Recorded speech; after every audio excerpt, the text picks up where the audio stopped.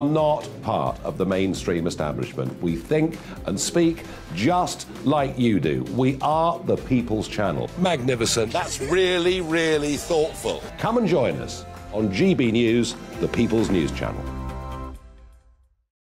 My name's Tom Harwood and join me 9:30 a.m. every weekday for The Briefing, your one-stop shop for everything you need to know about what's going on in politics today. I wonder if this is a deal that might need to be like the biscuits in this factory, twice baked. Is there not an opportunity here to win out against the extremes? Tom Harwood, GB News. What are you going to do about it?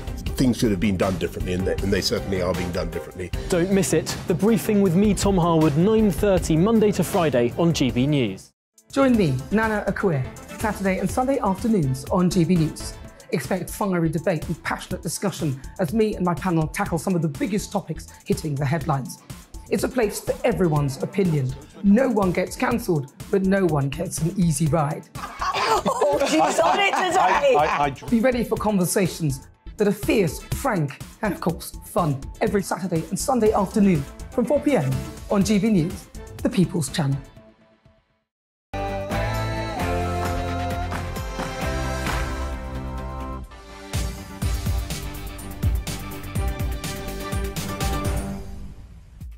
Hello and welcome to GB News Live with me, Mark Longhurst, and coming up for you today, it's Prime Minister's Questions, live from the House of Commons, with Prime Minister Rishi Sunak to face Labour leader Sir Keir Starmer once more, second session of this new year, and the latest strike, of course, by nurses today over pay and patient safety, the backdrop. The Prime Minister could also face questions on the economy, with inflation, latest figures today, still at a 40-year high, even though it's dropped a little. Also likely to face questions over that Scottish gender bill, which the government blocked last night and saw, well, pretty vocal scenes in the chamber. So it all promises to be an exciting PMQs, which we'll be bringing to you live in just under 10 minutes.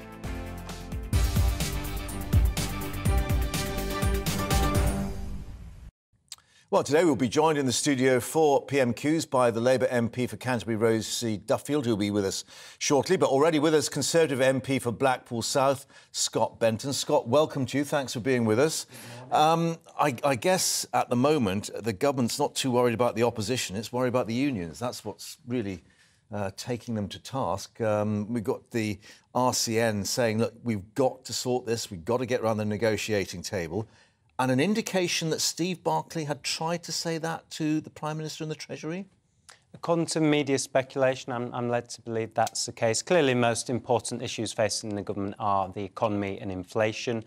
The trade union strikes are a consequence of inflation. My concern is we can't end up in a situation where we go back to the 1970s, where we have rampant inflation. The government gives in to different trade unions with 10, 15, 20% pay rises, which then have to be funded by taxation. And before you know it, working families aren't any better off. But that's why the government has to hold the line. Yeah, what do you say, though, to those economists who say, well, actually, the thing that really fuels inflation are private sector pay deals, not the public sector. So they're looking at the wrong set of statistics, if you like. Well, I think it's both. It would be wage creation and wage growth across the economy as a whole. But let's not forget the cost on the exchequer of providing the additional wage rises. We're talking about billions of pounds. There was a figure provided in the House of Commons earlier this week, £1,000 extra for every single family if we have large public sector wage rises. It's not just the percentages, it's actually the cash terms as well. Absolutely, that's the problem we have. So the government has to hold the line. Public sector workers do a brilliant job, but we have to be reasonable and proportionate as a country in what we can afford. Right, we'll come back to that in a moment. I'm glad to say Rosie is here. Perhaps for a nice quiet rest in the television studio after events in the chamber yesterday. Just to recap, it was quite a raucous session over this Scottish bill on gender rights. Are you feeling a bit bruised by it all?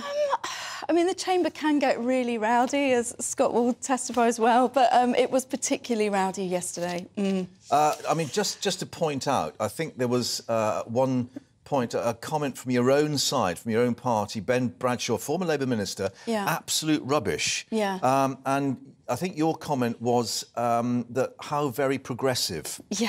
I mean, a lot of those men, you know, have fought for decades, you know, like I have, for gay rights and equality. And it's just really disappointing that when a woman speaks up about women's rights specifically, they can get shouted down by those same people that they've worked alongside. And just to explain to people, you were looking at the issue that the government's identified in this, in terms of putting this Section 35 in order, and that is the issue of things like single-sex spaces, changing rooms, for instance, or even in terms of sort of health visitors and so on and so forth. And you think that this could cause problems for women because of the issue of self-identification of gender? Yes, because the bill doesn't actually mention the word trans. It's designed to help people who've lived as trans people, but because it is such a wide net, anybody can self-identify under that particular bill, and that could cause problems for women needing single-sex spaces. Yeah, and this is why, or part of the reason why Alistair Jack has obviously instituted this block, because obviously it touches on the 2010 Equality Act, but also that this indication that he's had from, I think, quite senior legal sources, he was saying, that this could actually cause quite, I think, a serious adverse impact was the phrase that he used. I mean, I think that's the problem, this clash of rights, and we've all parties have sort of slightly pushed it down the road, kicked the can down the road. We haven't had to deal with this particular issue yet. I think we were hoping that we would sort of thrash it out,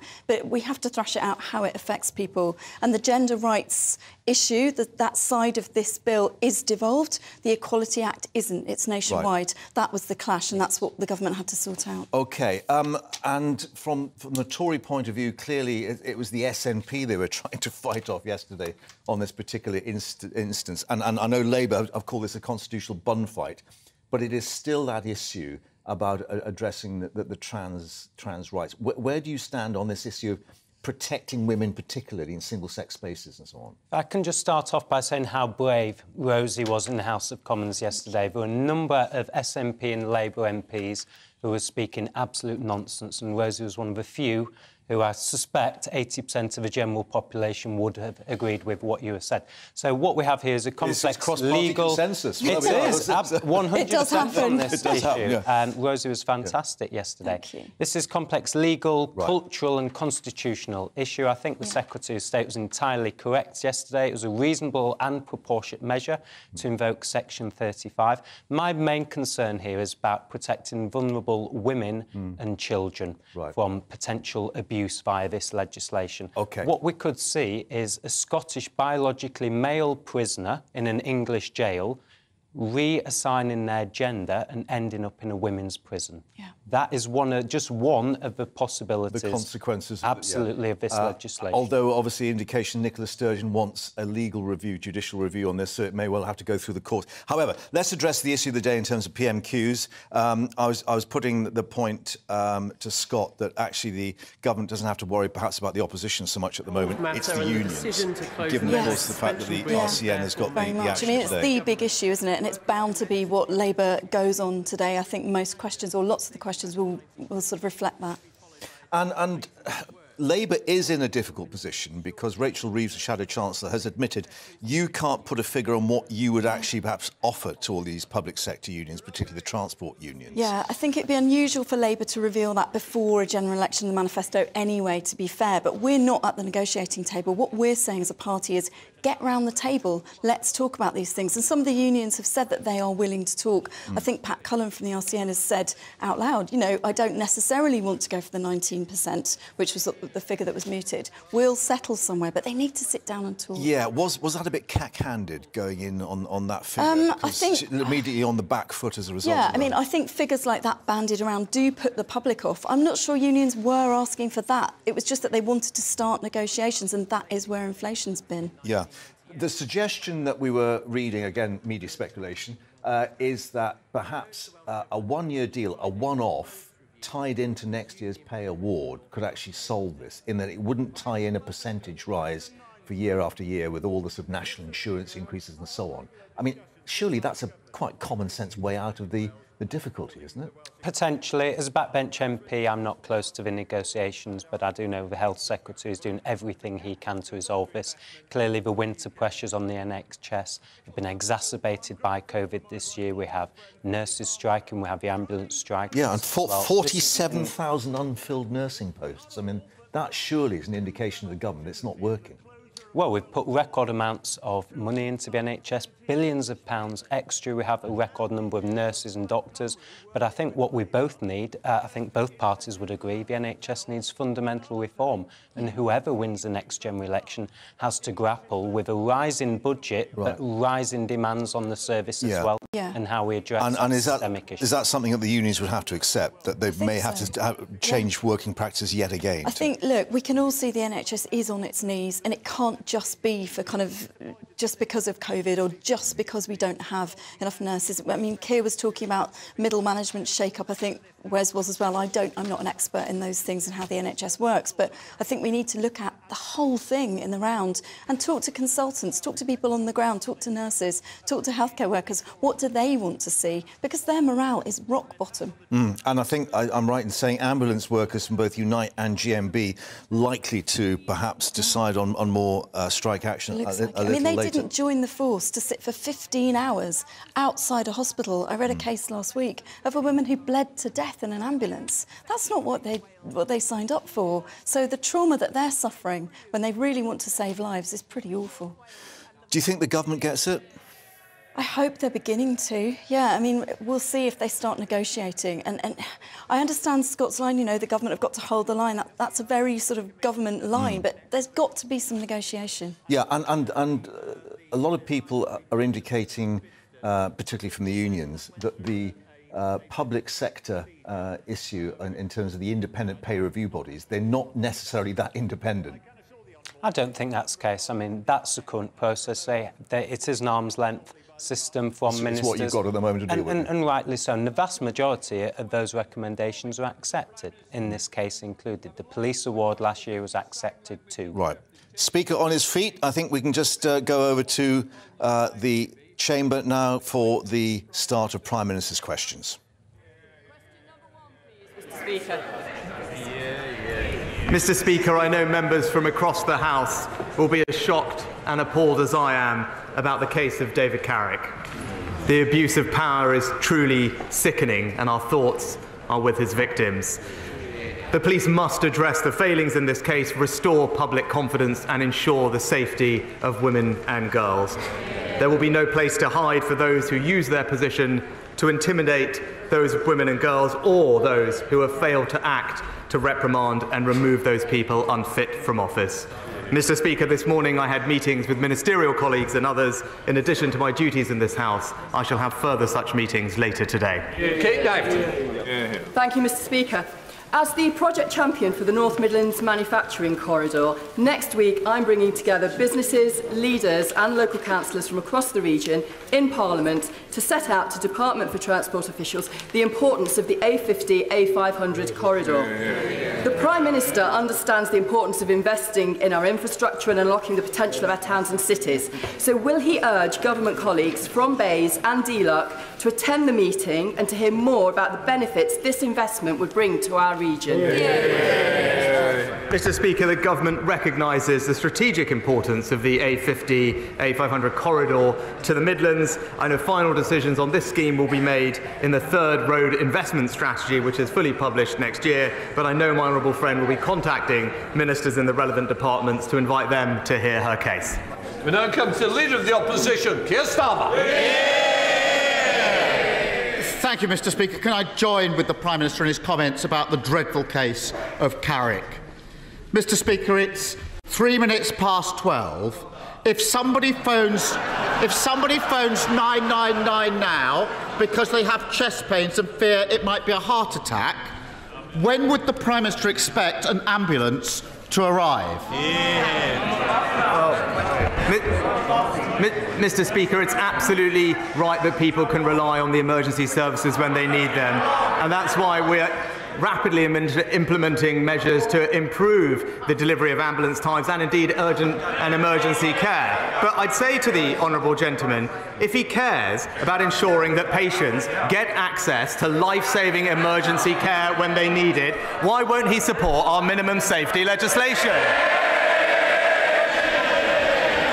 Mr. Speaker, the Prime Minister can deflect all he likes, but for the person suffering from chest pains, the clock started ticking straight away. Every minute counts.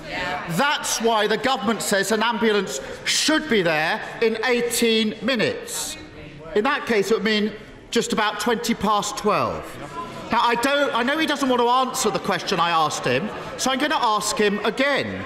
When will that ambulance arrive? Mr. Speaker, because of the extra funding we're putting in to relieve pressure in urgent and emergency care departments, because of the investment we're putting in ambulance call handling, we will improve ambulance times as we are recovering from the pandemic and indeed the pressures of this winter. But I say to the honourable gentleman again, because he makes my case for me, he describes the life-saving care that people desperately need. So why, when in other countries like France, Spain, Italy and others, why is he depriving people here that care? Mr. Speaker, he obviously doesn't know or doesn't care. I'll tell him. If our heart attack victim had called for an ambulance in Peterborough at 12:03, it wouldn't arrive until 2:10. These are our constituents waiting for ambulances I'm talking about. If it was Northampton, it wouldn't arrive until 20 past. Order. Mr. Blister, I hope you want to see the rest of the questions out, because I want you to be here, but you're going to have to behave better. Come on, Keir Starmer. Mr. Speaker, I'm talking about our constituents. If they were in Northampton, it wouldn't arrive until 2:20. If they were in Plymouth, it wouldn't arrive until 2:50.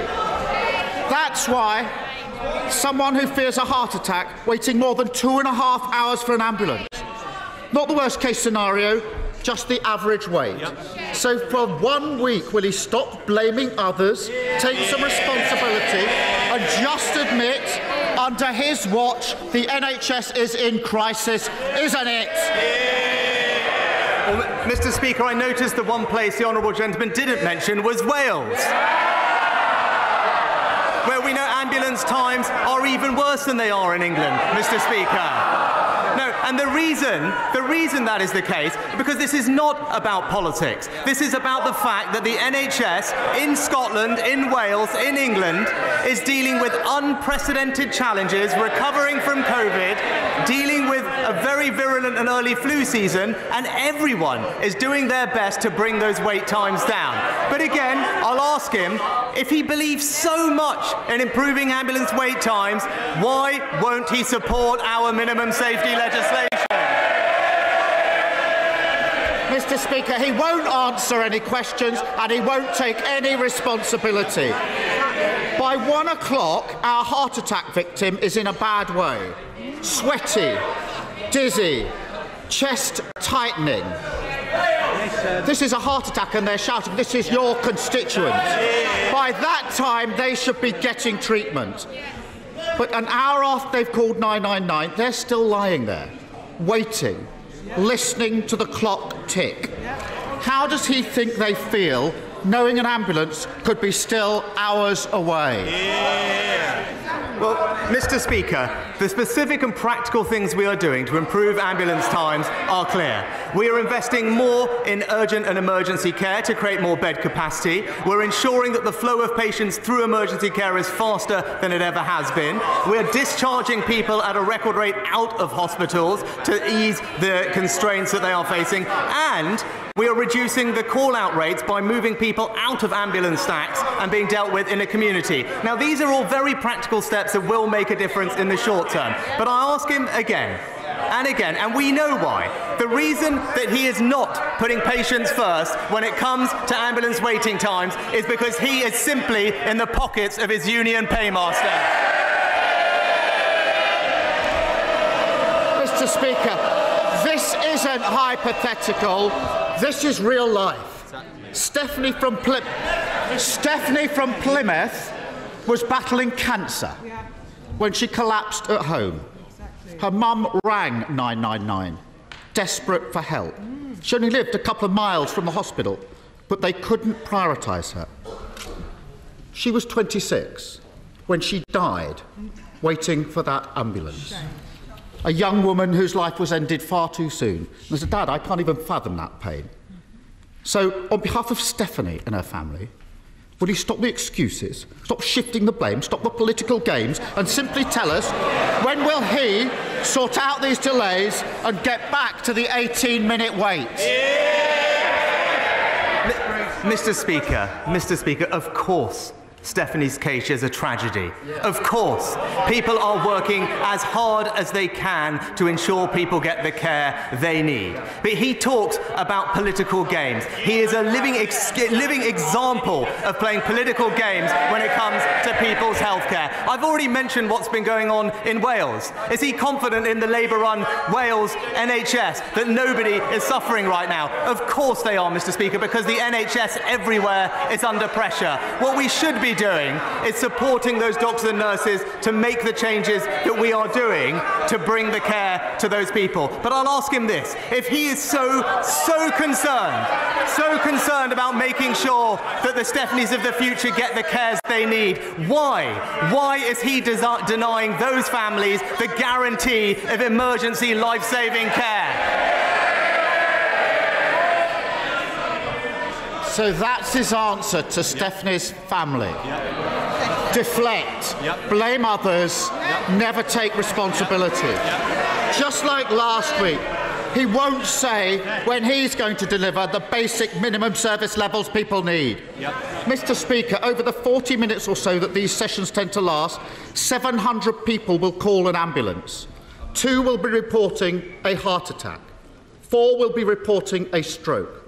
But instead of the rapid help they need, many will wait and wait and wait. So if he won't answer any questions, will he at least apologise for the lethal chaos under his watch? Mr. Speaker, he asks about the minimum safety levels. We will deliver them as soon as we can pass them. Why won't he vote for them, first of all? But, Mr. Speaker, we are delivering on the people's priorities. As we've seen this week, the honourable gentleman will just say anything if the politics suits him. It's as simple as that. He will break promises left, right and centre. He promised to nationalise public services. He promised to have a second referendum. He promised to defend the mass migration of the EU. And now we're apparently led to believe that I expect the front bench just to keep a little quiet, because if they don't, there's somewhere else for them to shout their noise. Mr. Speaker, if we are going to deliver for the British people, people need to have strong convictions. But when it comes to the honourable gentleman, he isn't just for the free movement of people, he's also got the free movement of principles.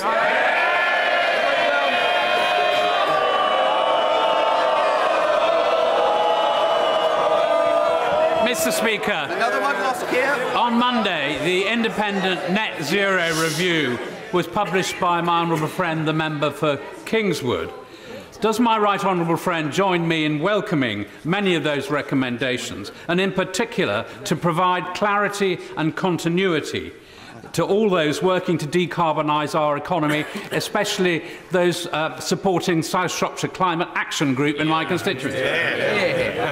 Well, Mr. Speaker, can I thank my right honourable friend, the member for Kingswood, for his review, but also pay tribute to my right honourable friend for his work in this area. I'm pleased that the report recognised the UK's leadership in tackling climate change and catalysing a global transformation in how other countries are dealing with it. We have, as the report acknowledged, exceeded expectations to decarbonise, and we're responding to the full range of the review's requests and recommendations in the coming year. Leader of the SNP, Stephen Flynn. Mr. Speaker, to promise is a thing, to keep it is another. Well, the Scottish Government kept their manifesto promise to the people, and thanks to support from members of all political parties in Holyrood, the GRR bill was passed. Surely in that context, the Prime Minister must recognise that it is a dangerous moment for devolution when both he and indeed the Leader of the Opposition seek to overturn a promise made between Scotland's politicians and Scotland's people. Well, Mr. Speaker, let me be crystal clear that the decision in this case is centred on the legislation's consequences for reserved matters, as is laid out in the Scotland Act, which established the Scottish Parliament, which the honourable gentleman talks about, and at the time supported by the SNP. This bill would have a significant adverse effect on UK-wide equalities matters, and so the Scottish Secretary, with regret, has rightly acted. No evidence. Mr. Speaker, let me be crystal clear. This is the Conservative Party seeking to stoke a culture war against some of the most marginalised people in society, and Scotland's democracy is simply collateral damage. And on that issue of democracy, let's reflect, because on Monday the UK Government introduced legislation to ban the right to strike against the express wishes of the Scottish Government. On Tuesday they introduced legislation to overturn the GRR against the express wishes of the Scottish Government. And this evening they will seek to put in place legislation that rips up thousands of EU protections against the express wishes of the Scottish Government. Are we not now on a slippery slope from devolution to direct rule? No, Mr. Speaker, of course we're not. This is simply about protecting UK-wide legislation, about ensuring the safety of women and children. This is not about the devolution settlement. I would urge the honourable gentleman and his party to consider engaging with the UK government on this bill, as we did before the legislation passed, so that we can find a constructive way forward in the interest of the people of Scotland and the United Kingdom. Edward Timpson. Thank you very much, Mr. Speaker. The care, education and support that children receive in their earliest years has the biggest impact on their future life outcomes. And that's why the affordability, accessibility and quality of childcare is so important for families in Edinburgh and right across the country. Yet, despite significant investment by the UK government since 2010, for too many families the childcare system remains inflexible, complex and expensive. So can I ask my right honourable friend to restate to this House his commitment to address this essential and pressing issue so that every child can have the best start in life? Well, I know this is a topic my honourable friend knows very well from his own background, and he's right that it is essential to access quality childcare, which is why we provide every 3- and 4-year-old eligible with at least 15 hours a week of free childcare, and we are considering new plans to improve the cost, choice and affordability of childcare, whether consulting on ratios or indeed supporting more people to become childminders. A Transport Secretary implying NHS workers are deliberately putting people in danger. A Health Secretary pitting dedicated nurses against vulnerable patients. Does the Prime Minister really expect the public to believe that the very people who have dedicated their lives to saving life and limb are so reckless? Or is it not the case that this government have pushed them to their absolute limit and they have no other option but to strike? Mr. Speaker, we have enormous respect and gratitude for all our public sector workers, especially those in the NHS, which is why we have backed them with not just record funding, but also record investment in more doctors and nurses, 15,000 more doctors, 30,000 more nurses, and more life-saving equipment, which will help them do their jobs, and we continue to want to engage constructively in dialogue with them. David Simmons. Well, thank you, Mr. Speaker. Ruislip, Northern and Pinner has a great many car-dependent, older and disabled constituents, many of whom are horrified to read that the Mayor of London may have manipulated the outcome of his own consultation, in order to impose an unwanted £12.50 daily charge every time they go to a medical appointment or attend hospital. So, does my right honourable friend agree with me that any further rollout of the ULEZ should be paused until these matters have been fully investigated? Well, Well, my honourable friend has rightly pointed out that transport in London is devolved to the Labour Mayor of London, and it is disappointing that the Mayor, backed by the Leader of the Opposition, is choosing not to listen to the public, expanding the zone against the overwhelming views of residents and businesses. I urge the Mayor to properly reconsider and respond to these serious concerns. Mr. Speaker, the Prime Minister showed his card this week by ramming through the sacking nurses bill. Yeah. He has literally gone from clapping nurses to sacking them. His Transport Secretary has said that the bill is unworkable, and the Education Secretary has said that it is not needed. Why does he still want the bill? Mr. Speaker, it was the Labour Party that showed their cards this week when it came to backing working people. What I'd say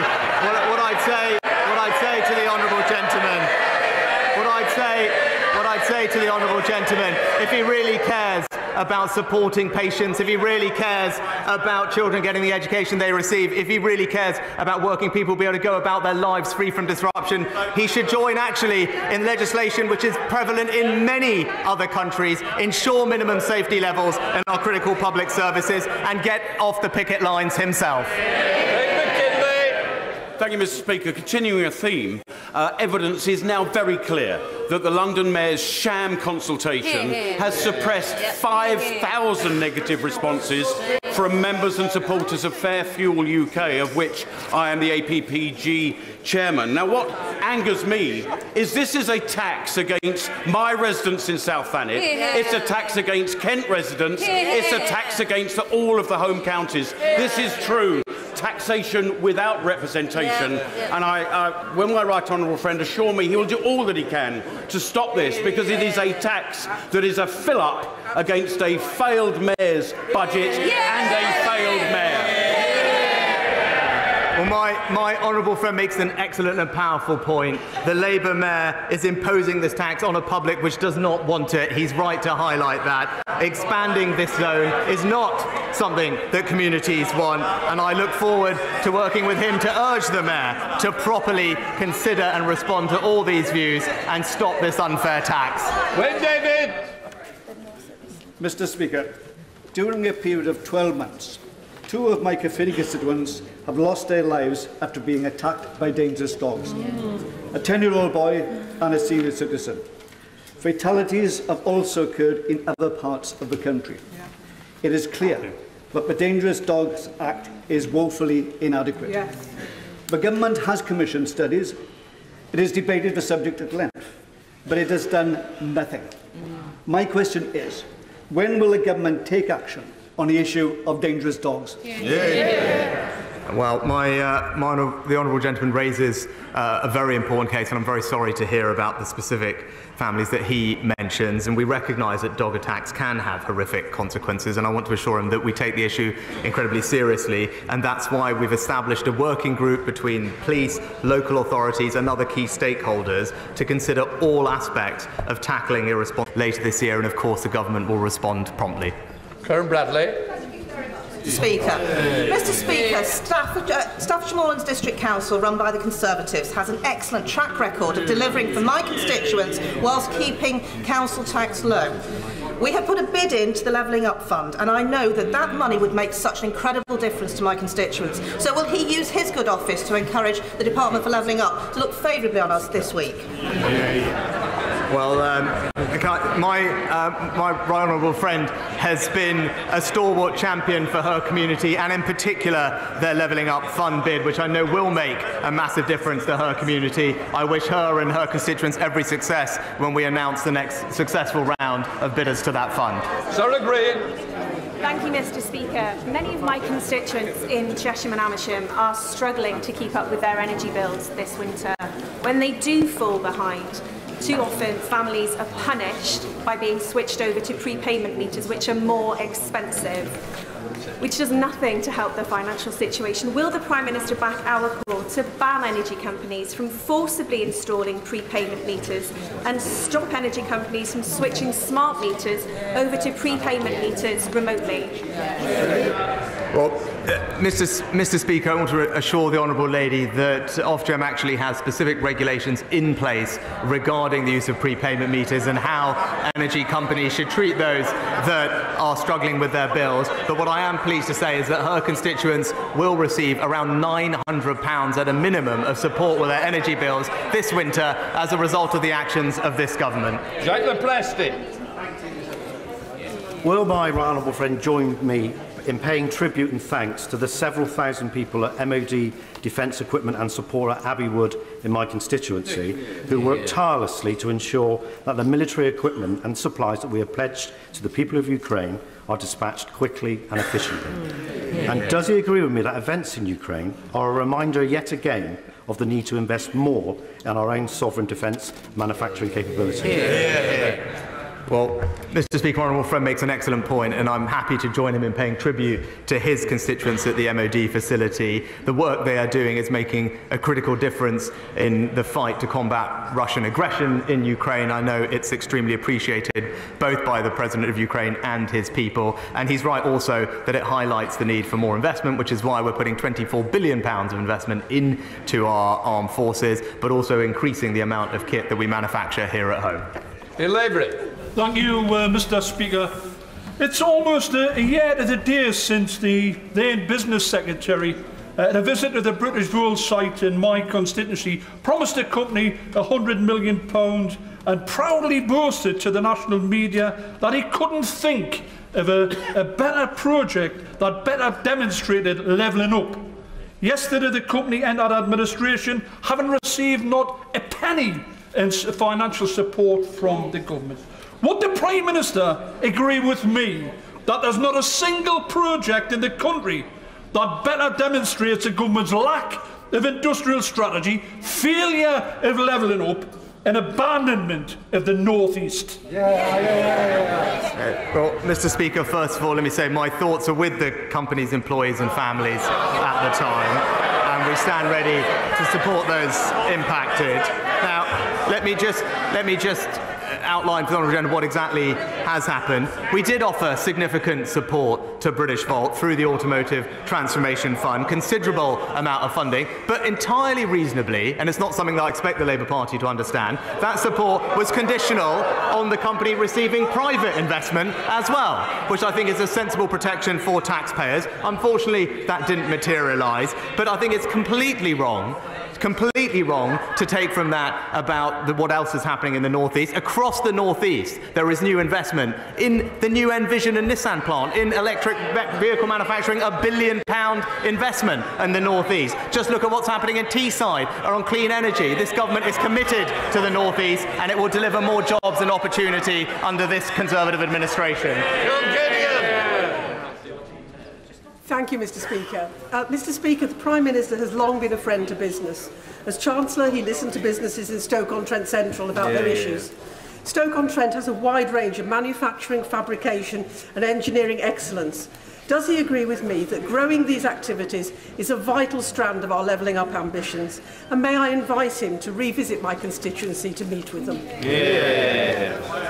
Why, my honourable friend is an excellent champion for her constituents, and particularly her advanced manufacturing businesses, which I've had the pleasure of visiting with her in the past. It's important that we support those businesses on energy prices, which we are doing through the announcement the Chancellor recently made, particularly with regard to generous support for energy-intensive industries. And indeed, they can also apply for up to £315 million of capital grant funding to help them make the transition to net zero. Butler.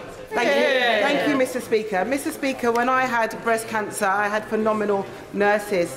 When I had to be rushed to the A&E, the ambulance crew looked after me. Unison, GMB, they're on strike because no one's negotiating with them. Mr. Speaker, for the first time in the Royal College of Nursing history, they have balloted and they are on strike today. I've spoken to the General Secretary of the RCN. She's adamant she wants to end the disputes. She just needs a meeting with the Prime Minister. Will the Prime Minister show leadership and meet with the RCN? Just a simple yes or no. Mr. Speaker, at the turn of the year, the government wrote to all unions, including the RCN, to invite them for frank, open, honest, two-way dialogue with relevant Secretaries of State. I'm pleased that those meetings are happening in a range of sectors, and I hope that we can find a constructive way through this. Speaker, as we approach Holocaust Memorial Day, colleagues can sign the early day motion, they can sign the Book of Commitment, they can attend the various commemorative services. I have to report some very sad news to the House, that the well-known Holocaust survivor, Ziggy Schipper, died at the age of 93 in the early hours of this morning. He was a survivor of Auschwitz, Birkenau and Stutthof concentration camps. He spent his life in this country spreading his message of hope to young people. Will my honourable friend join with me in thanking Ziggy for his life, for his message, which is very vitally important as we sit here today. Do not hate. Well, Mr. Speaker, I'm very sorry to learn that Ziggy has passed away, and my thoughts are, of course, with his family. I know he was a man with wonderful, wonderful energy and humanity, and I pay tribute to him for his work, and indeed all Holocaust survivors who have so bravely shared their testimonies. We must never forget the Holocaust, and as my honourable friend rightly said, I know the whole House will join me and him in echoing Ziggy's message, which is poignant and accurate. Do not hate. Graham Stringer. Will the Prime Minister join his Conservative predecessors in guaranteeing that the HS2 project reaches Manchester, or does he still believe that investment should be taken for poorer areas in the north and given to the more affluent parts of Kent? Mr. Speaker, this government is investing record sums in transport infrastructure across the country, but especially in the North and Midlands, with a £96 billion integrated rail plan, which will improve journey times east-west across the north and connectivity across the East Midlands. It's a record we're proud of, and now we'll get on with delivering it. Richard Fuller. Speaker, there's been a 40% increase in patients on roll with GPs in Biggleswade in the last 15 years, but last week proposals for a Biggleswade Health Hub were not progressed, despite financial support from Conservative-controlled Central Bedfordshire Council. So can my right honourable friend advise me what is the status of our manifesto commitment to infrastructure first? And will he and his ministers work with me to bring together the various parts of the NHS to bring the Biggleswade Health Hub back on track? Well, I'd be very happy to organise a meeting for the honourable gentleman to discuss how to progress his project. He's right about the importance of primary care. There is more investment going in, but we want to make sure it works for his constituency, and I look forward to arranging a meeting with him with the relevant minister. Thank you, Mr. Speaker. The Prime Minister is well aware of the injustice of prepayment meters, not recently because he commented on it earlier in a question, because it's long-standing. Higher tariffs and higher social charges. Why then has he allowed a situation where hundreds of thousands have been forced into that penury at a time when winter is upon us and prices are rocketing, and where we face a situation of 8.4 million people facing fuel poverty in April? All he requires to do is to instruct, through himself or through a minister, Ofgem to ensure that there's an equalisation of tariffs between debit and credit, and also that his government takes steps to provide a fund for those who have seen debt arise because of his government's failures. Will he end that manifest injustice of the poor paying most? Well, Mr. Speaker, I think the honourable gentleman's proposed bill would also increase bills for many millions of families, so I'm not sure it is the right approach. But what we are doing is providing around £900 of specific support with all families' energy bills this winter. There's further targeted support for those who are most vulnerable, which is absolutely the right thing to do. And, as the Chancellor has already announced, we're consulting on what the best thing to do going forward, including options, as he mentioned, such as a social tariff, as part of our wider reforms to the retail energy market. Laura Farris. Thank you, Mr. Speaker. Every single country in the G7 requires some level of minimum service to be provided when strikes take place in essential public services, often with laws that actually go much further than that. Does my right honourable friend agree that the British people should be entitled to the same basic level of protection when strikes take place in these services? And does he think the former Labour Prime Minister Tony Blair had a point when he said last year the big defect at the birth of the Labour Party was its tie to organised labour? Well, Mr. Speaker, my honourable friend put it very well, but she's right to make the point that what we're proposing is in line with the vast majority of other countries around the world. Indeed, many countries ban strikes in blue light services altogether. We are not doing that. We are joining countries across continental Europe and having minimum safety laws, which I think reasonably the public would expect to have a level of emergency life-saving care in the event of strikes. I think that's a common sense, reasonable position to take, and we all know why the party opposite can't bring themselves to support it. Thank you, Mr. Speaker. This month, the Right Honourable Member for Stratford-upon-Avon was forced to pay millions to HMRC to settle a tax dispute. Was the Prime Minister aware of the investigation when he appointed him to his Cabinet and as Chairman of the Conservative Party? Will the Prime Minister demand accountability from his Cabinet members about their tax affairs? Well, Mr. Speaker, my honourable friend has already addressed this matter in full, and that's nothing more that I can add. Speaker, if I may, I would like to begin by putting on record this House's heartbreak at the tragic death this morning of our friend Dennis, the Minister of Interior Affairs in Ukraine, and his deputy, and all those who were killed in that tragic accident. I'm sure this House is united in our feeling on that. Turning to more local affairs, as many have pointed out, the government, I understand, is in the final furlongs of giving out its levelling up bids, and I must ask him to look kindly upon building the borough market of the Midlands and building a future Meditech hub in Rutland. So can he assure me that not just urban but also rural areas will be levelled up? Well, Mr. Speaker, let me join with my honourable friend in paying tribute to the family of the Interior Minister in Ukraine. I know our thoughts will be with him at this difficult time. And also I can confirm to her that this government believes levelling up should apply equally everywhere across our United Kingdom. Urban and rural communities up and down the country will get the benefit of having the investment that they deserve, making sure that we can spread opportunity and ensure everyone has pride in the place that they call home. Mr. Speaker, David Cameron said the Scottish Parliament was one of the most powerful devolved parliaments in the world. Yet the Prime Minister continues to block the Scottish Parliament's clear mandate to allow Scots to choose their own future.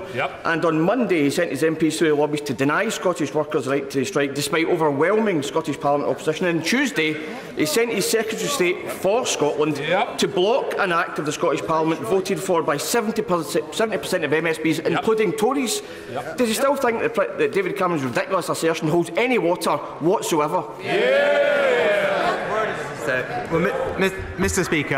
Speaker, there have been 347 acts passed by the Scottish Parliament, which is undeniably one of the most powerful devolved legislatures anywhere in the world. In this exceptional case, it's clear that the Act does have adverse consequences for UK-wide equalities legislation. So in those very exceptional circumstances, the Scottish Secretary has regretfully taken the decision to block passage of the legislation. But as I said previously, we want to engage in a dialogue with the Scottish Government to ensure that we can find a constructive way through.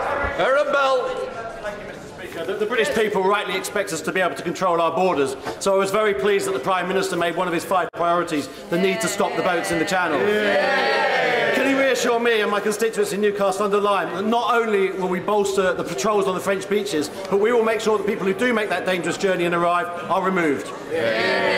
Well, Mr. Speaker, my honourable friend is right that this is a priority for all our constituents. He's right to highlight the new deal that we have with France, which increases funded patrols on French beaches by 40%. And as he said, we must go further to solve this problem once and for all. And that means introducing new legislation that makes it unequivocally clear that if you enter the UK illegally, you should not be able to stay here, but instead will be swiftly detained and removed.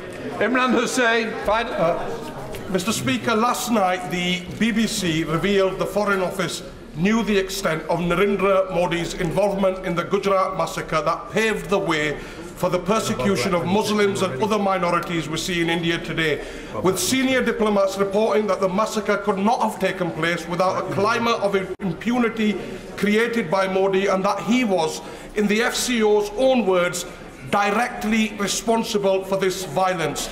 Given that hundreds were brutally killed and that families across India and the world, including here in the UK, are still without justice, does the Prime Minister agree with his diplomats in the Foreign Office that Modi was directly responsible? And just what more does the Foreign Office know of his involvement in this grave act of ethnic cleansing?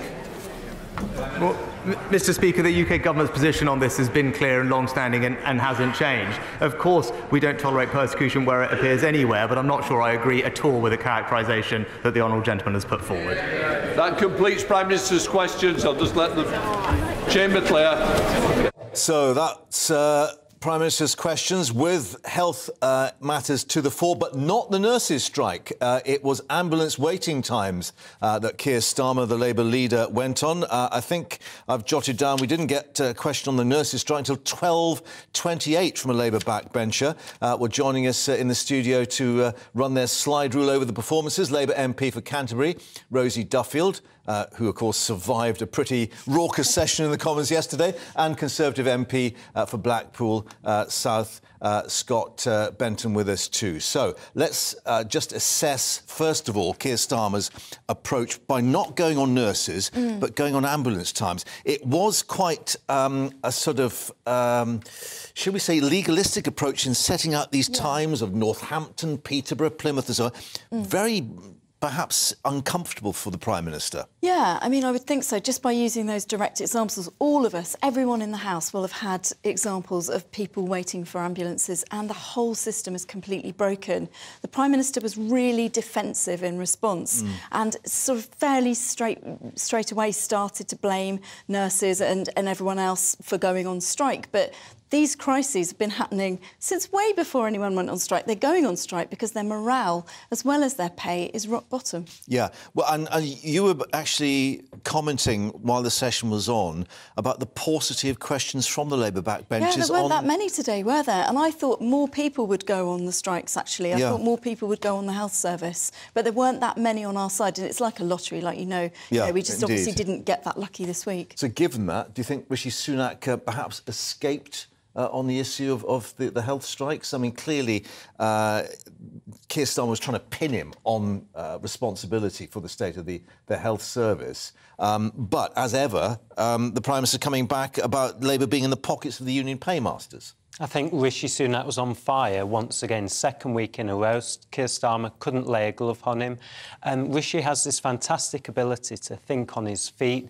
He can move away from a preordained script in a capacity which previous Conservative Prime Ministers haven't been able to, whereas Keir Starmer sticks with this rigid approach. And in a fluid discussion such as that, I think it's pretty evident over the last few months that Rishi Sunak is routinely beating Keir Starmer at PMQs. The point Rishi made was entirely appropriate. Labour are in hock to the trade unions. Without the unions, they would be bankrupt, and I'm afraid that is why they couldn't bring themselves this week to put the general public first and vote for legislation which would ensure that there is a minimum standard of service on the trains waiting for an ambulance when strike action takes place. The problem is, though, that we've got the RCN who are on strike today, with Pat Cullen, who is the General Secretary, saying, I'd love to see minimum service contracts, and that would ensure perhaps that some of the 47,000 nurses' vacancies are actually filled, that there are sufficient staff in the NHS to provide a minimum service. She says, let's do it. I take the point entirely. We've spoken about the NHS, the winter challenges, getting those COVID backlogs down. The Prime Minister does have a plan for that. For example, in my own constituency, we've got a brilliant £25 million new investment in A&E at the front door to try and smooth that transition from the ambulances via A&E and getting people out in the community for social care. So that's what we're delivering. We have brought in short-term measures as well to ease the NHS, and I think the initial signs are that that is being successful too. Right. One line of defence that perhaps was rather uncomfortable for Labour was the fact that then Rishi Sunak pointed to the situation in Wales with the Labour administration, where the waiting times are even worse. Healthcare's devolved, but the money isn't, is it? So we're all fighting for that same pot of money, and they've got the same problems as we've had.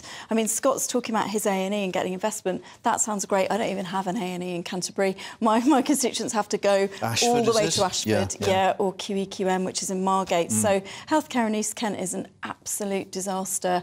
And, you know, you mentioned Pat Cullen, but I think she's been really reasonable. Dawn Butler made the point that she's saying, please, can we get round the table? You know, she's willing to, you know, we have this image, don't we, of union bosses being quite sort of bolshy, but she doesn't seem to have been like that at all, and yet we just need those conversations. And are we getting an indication by Rishi Sunak going so much on minimum safety levels that this is going to be the line of attack for them now, that they will press ahead with this legislation to try and restrict, as the unions see it, their ability to take industrial action? Yeah, and I'm really uncomfortable. I can understand what he's saying, what the points are. We have to have this minimum level of service.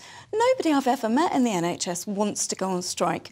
They wouldn't be doing it unless there was no choice. Well, if we have to have this minimum level of service, why didn't you vote for it a few days ago? I mean, what we're talking about here is a series of coordinated strikes, many of whom the union powers are trying to bring the government down. That's their ultimate aim. Let's be entirely honest about that. Oh, do you think Pat Cullen's trying to bring the government down? I said some of the union leaders, particularly, for example, the RMT and others, not necessarily the nurses, I have to say.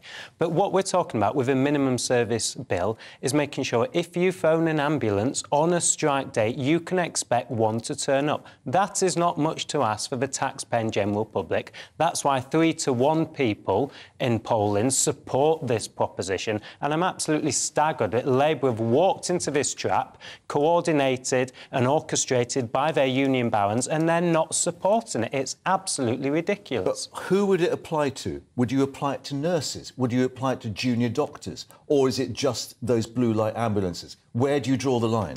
Well, that's in technicality of... Well, it's a big technicality, isn't it? That's in the bill. And 2 days ago, the Business Secretary laid down how the bill would work. It's formulaic, so essentially the detail comes later. We are discussing the principle at the moment, but I think my constituents are quite clear in supporting this bill because they want to get to work on the trains on the morning. If they need an ambulance on the strike date, they need a legal guarantee that it will turn up. And that's what Labour have denied the taxpaying general public. But isn't it, as Keir Starmer says, a deflection from the fact that the ambulances aren't turning up anyway because the health service is not being supported sufficiently? Well, it's not a deflection at all. There are issues in the NHS, including with ambulances. We need to work through those in the longer term. But this is a standalone bill about protecting the general public and ensuring that they can have a bit of certainty that an ambulance will turn up. And Labour have walked into this trap where they've voted against it. Very quick word to come back. England's biggest employer. These are also voters and the general public. They're not a separate body. They're the people you need votes from as well. They're not just a sort of homogenous group, and they need to eat and they need to be able to pay their bills. Thank you both for the moment, Rachel and Scott. I'm just going to bring some breaking news in, still on the political front, because the former Cabinet Minister George Eustice is the latest Conservative to announce plans to stand down as an MP at the next general election. Former Environment Secretary representing Camborne and Redruth and Cornwall said, "By the time of the next election, I will have been in politics for 25 years, including almost 15 as an MP. I will also be 53, and I want the opportunity to do a final career outside politics. So I've decided not to seek re-election. This has been a difficult decision for me," he said. "I feel a deep bond to the area where my family has lived for more than 400 years, and it's been an honour to represent my hometowns, but important that the Conservatives are able to select a new candidate in good time." So that news just coming in. Well, let's get a little bit more analysis of what's been going on at Westminster from our political reporter, Catherine Foster, who's joining us now from Westminster. Just to reflect on that news about George Eustice, first of all, Catherine, the latest in a number of Tory MPs to throw the towel in. Yes, certainly well over a dozen now Conservative MPs have said that they will not stand for re-election at the next election. Sajid Javid, the previous Health Secretary, among the bigger, more high-profile, and George Eustice now, as we're hearing, who was Environment Secretary. But although he's been in Parliament for, as he says, nearly 15 years, his seat is certainly very vulnerable, as indeed are hundreds of Conservative seats at the moment. If you look at the polls, his majority had already shrunk at the last election. So if he was to stand, the chances are that he would lose. So I suppose he's looked at the way the wind has blown and is blowing and has thought, do you know what, I'm not going to fight this. I've had a good run and I'm going to do something else with my life. So not entirely surprising, but not, of course, the look that the Conservative Party wants to project. They want to look at a party that is still very much in play and can win the next election. Yeah, we were just discussing here about PMQs then. Interesting that the attack line was not on nurses and the strike today, but on ambulance waiting times, and quite a novel approach from Keir Starmer in terms of detailing these reaction times on the various towns and cities across the UK. But Scott here in the studio is saying that perhaps he hadn't really managed to hit home with those points. Well, it was an interesting approach, isn't it? Because we were thinking of nurses' strikes bound to be something on strikes. And instead he went on ambulance workers. And rather than the strikes, the general state of the NHS, which he said was now in lethal chaos, that this is what the Conservative government had done to it. Rishi Sunak, of course, hit back and said, you know, to huge cheers for the Conservative benches, then why don't you support our minimum service level legislation? But of course, that's not what Keir Starmer was actually talking about, was it? He was talking about the fact that, as he said it's 12:03. If you call an ambulance now, if you think you've had a heart attack, having a heart attack, how long will the ambulance take to come? We know from figures out last week that on average the target's 18 minutes, so should have been there by 12:20 in his hypothetical example. They wouldn't arrive till 1:30. Labour have put out figures just in the last 10 minutes or so, saying that 1 in 10 people would wait over 3 hours and 40 minutes. So Labour really hammering the fact that the NHS is in an incredibly difficult position. We talk about it being in crisis every winter, don't we? Yeah. But it does feel that it's very different this year. And so Rishi Sunak, very energetic, very positive with his answers, and some big cheers, especially when, of course, he said the old favourite line about Labour being in the pocket of the union paymasters, because strikes are obviously a tricky issue for Keir Starmer. Yes, a line that we hear nearly every week. But I think that was a police car we heard behind you, not an ambulance arriving after that 12:03 call. But Catherine, for the moment at Westminster, thank you for that.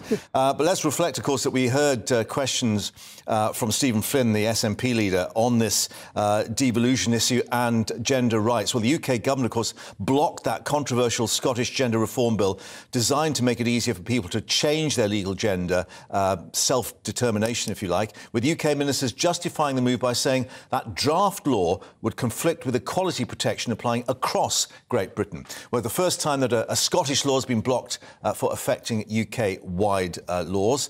Some fiery exchanges in the Commons yesterday, and our guest here, Rosie Duffield, asked this question of the Scotland Secretary, Alistair Jack. I welcome the government's invoking of Section 35 in this case, as the bill clearly conflicts with the Equality Act and would have repercussions for women across the UK. Does the Secretary of State recognise the strength of feeling amongst women, women's rights groups and activists in Scotland that this bill seeks to allow anyone at all to legally self-identify as either sex and therefore enter all spaces, including those necessarily segregated by sex, such as domestic violence settings, changing rooms and prisons? And given the previous UQ, does he not understand how vitally important this is at the moment?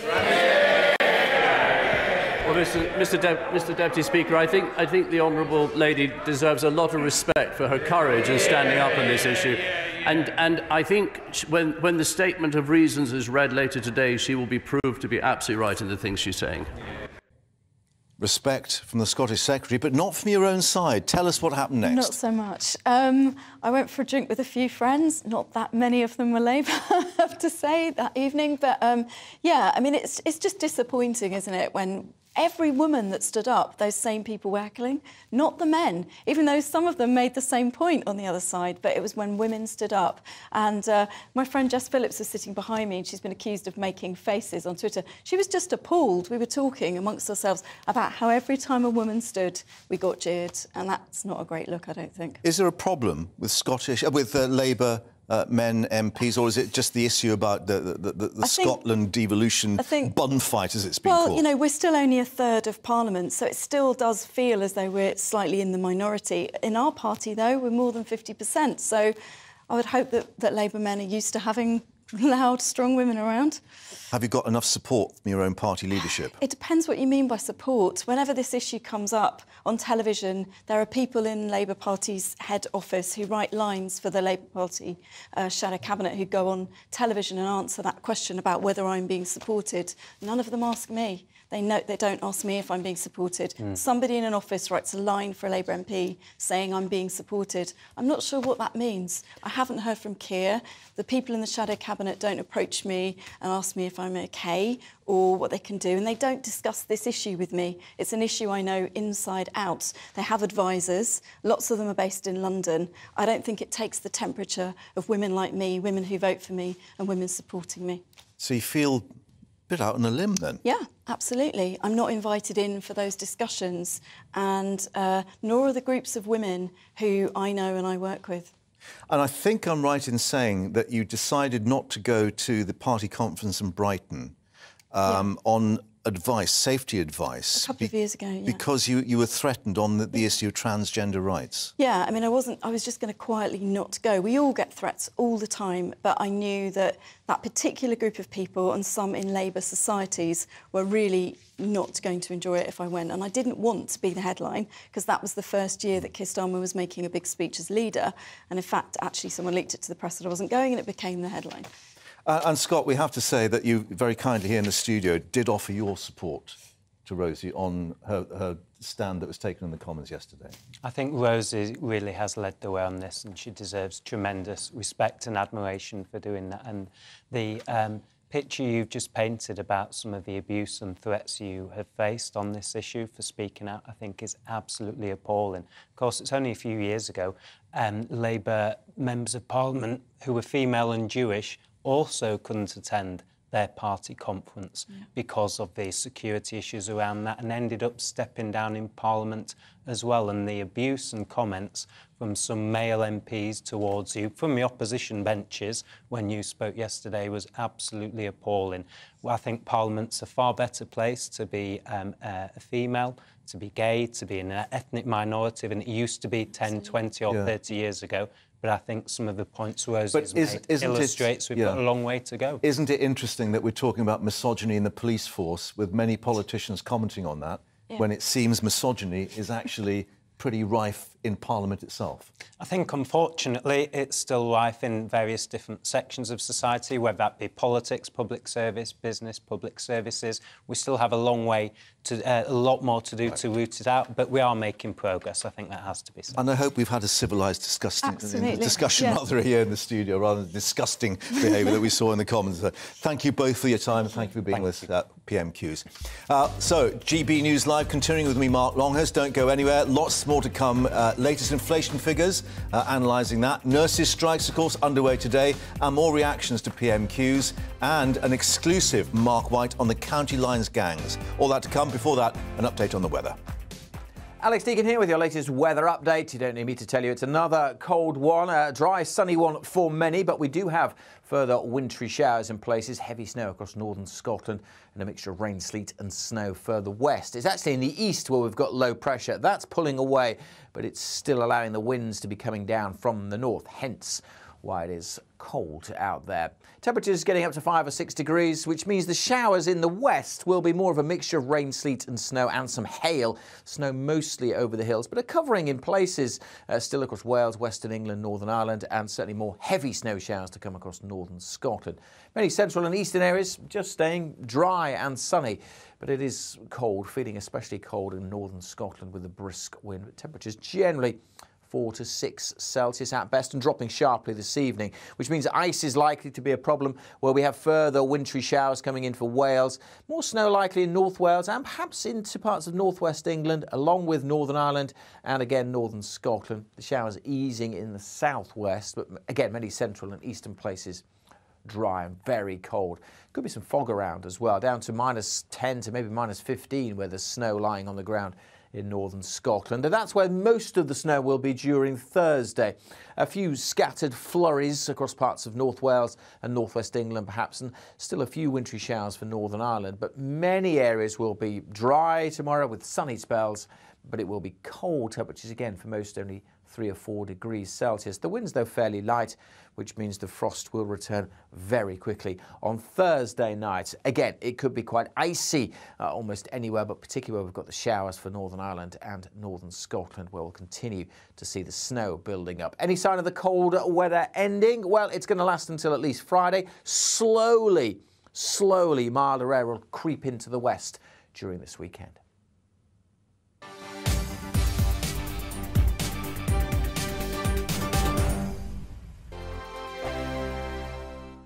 Every morning from 6 o'clock, we'll wake you up with GB News Breakfast with all the stories you didn't know from the night before. So whether it's serious news, entertainment, or your own views from all over our great nation, we're here to kick off your day with a smile. The national media should be reflecting and reporting what's happening here. You will notice the northwestern accents. Whether you're with us on TV, radio, or online, every morning, it's breakfast from 6 a.m. Hope you can join us. We are GB News, right across the nation. You can get us on television, on radio, on digital. We're absolutely everywhere. Amazing! You see, amazing! You remind me of me in the European Parliament. But here's the most important bit. We are not part of the mainstream establishment. We think and speak just like you do. We are the People's Channel. Magnificent. That's really, really thoughtful. Come and join us on GB News, the People's News Channel. My name's Tom Harwood, and join me 9:30 a.m. every weekday for The Briefing, your one-stop shop for everything you need to know about what's going on in politics today. I wonder if this is a deal that might need to be like the biscuits in this factory, twice baked. Is there not an opportunity here to win out against the extremes? Tom Harwood, GB News. What are you going to do about it? Things should have been done differently, and they certainly are being done differently. Don't miss it. The Briefing with me, Tom Harwood, 9:30 Monday to Friday on GB News. Join me, Nana Akue, Saturday and Sunday afternoons on GB News. Expect fiery debate and passionate discussion as me and my panel tackle some of the biggest topics hitting the headlines. It's a place for everyone's opinion.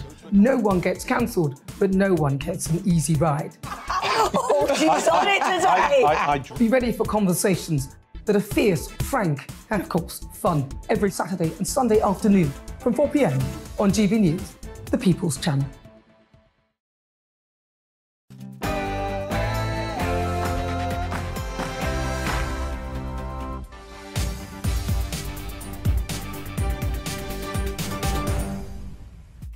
And welcome back to GB News Live with me, Mark Longhurst. Coming up for you this hour, thousands of teenagers, some as young as 13, being exploited by criminal gangs to transport drugs. We'll be talking to our Home and Security Editor, Mark White, about his exclusive report.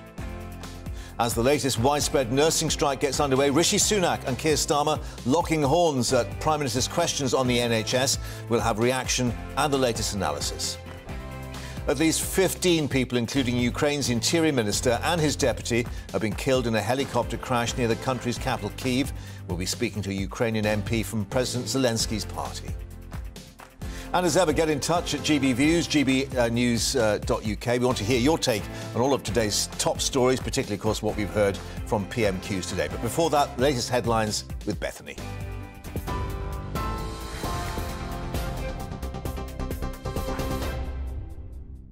Mark, thank you. Good afternoon. It's 1 minute past 1. I'm Bethany Elsey in the GB newsroom. As nurses in England stage a 2-day strike, the Labour leader is urging the Prime Minister to take responsibility and admit the NHS is in crisis. Members of the Royal College of Nursing from 55 NHS trusts are walking out in a long-running dispute over pay and patient safety. The action is expected to lead to thousands of operations and appointments being cancelled. Unite also says it will announce further ambulance strike dates in their dispute over pay and staffing. Rishi Sunak insists the government is working to improve access to emergency care, but Sir Keir Starmer says patients are left waiting for hours. Mr. Speaker, it's 3 minutes past 12. If somebody phones 999 now because they have chest pains and fear it might be a heart attack, when would the Prime Minister expect an ambulance to arrive? Mr. Speaker, it's absolutely right that people can rely on the emergency services when they need them, and that's why we're rapidly implementing measures to improve the delivery of ambulance times and indeed urgent and emergency care. But I'd say to the honourable gentleman, if he cares about ensuring that patients get access to life-saving emergency care when they need it, why won't he support our minimum safety legislation? Well, a nurse associate on the picket line told GB News he thinks the government needs to do more. Not an easy decision, but it's about time the government paid us fairly. But equally, let's forget about money for a second. You know, we need more training places for nurses, and it's about time that we make the country aware how hard it is to work in what we're facing on a daily basis. The rate at which prices are rising has slowed for the second month in a row, but the cost of some food has hit a 45-year high. The Office for National Statistics says the rate of inflation fell to 10.5% in December. That's down from 10.7% the month before. It says falling fuel costs were largely behind the slowdown, with the average petrol price down by 8.3 pence per litre since last month. The government has pledged to halve inflation by the end of the year, but Chancellor Jeremy Hunt says there's still a long way to go. Any country anywhere in the world with inflation over 10% is seeing it at frankly dangerous levels for the stability of an economy. But for families up and down the country, they are seeing food price inflation of nearly 17%, and that's causing a massive hike in the cost of the weekly shop. And what that really shows is that for us and for other countries, the most important thing is to stick to a plan to bring down inflation. Former Cabinet Minister George Eustice has become the latest Conservative MP to announce he will not stand again at the next general election. Mr Eustice said it had been an honour to represent Camborne and Redruth in Cornwall since 2010. He also served as the Environment Secretary between 2020 and last year. The MP said at the next election he'd be 53 and he's looking for another career outside of politics. Ukraine's President Volodymyr Zelensky says at least 15 people have been killed in a helicopter crash near the country's capital, Kyiv. The National Police Chief says Ukraine's Interior Minister, Denis Monastyrsky, was among those who died in the crash near a nursery in the town of Brovary. Officials say at least 29 people have also been injured, including 15 children. The cause is unknown and there's been no immediate comment from Russia. All police forces in Britain are being asked to check their officers and staff against the Police National Database after serving officer David Carrick was sacked from the force yesterday. The 48-year-old was fired from the Metropolitan Police after admitting to 49 criminal charges, including 24 counts of rape against 12 women over an 18-year period. The Home Office has asked for serving officers to be checked to identify if anyone has slipped through the net before vetting standards were strengthened. 106 migrants arrived in the UK yesterday in the first small boats to cross the English Channel in more than a fortnight. Bad weather has deterred any crossings since the 2nd of January. 3 small boats left French beaches on Tuesday. 2 made it to UK waters and were picked up by Border Force. The 3rd got into difficulty near Calais and 45 people were rescued by French officials. Last year, almost 46,000 people crossed the Channel. A 1/3 of those were from Albania. You're up to date on GB News. We'll bring you more news as it happens now. It's back to Mark.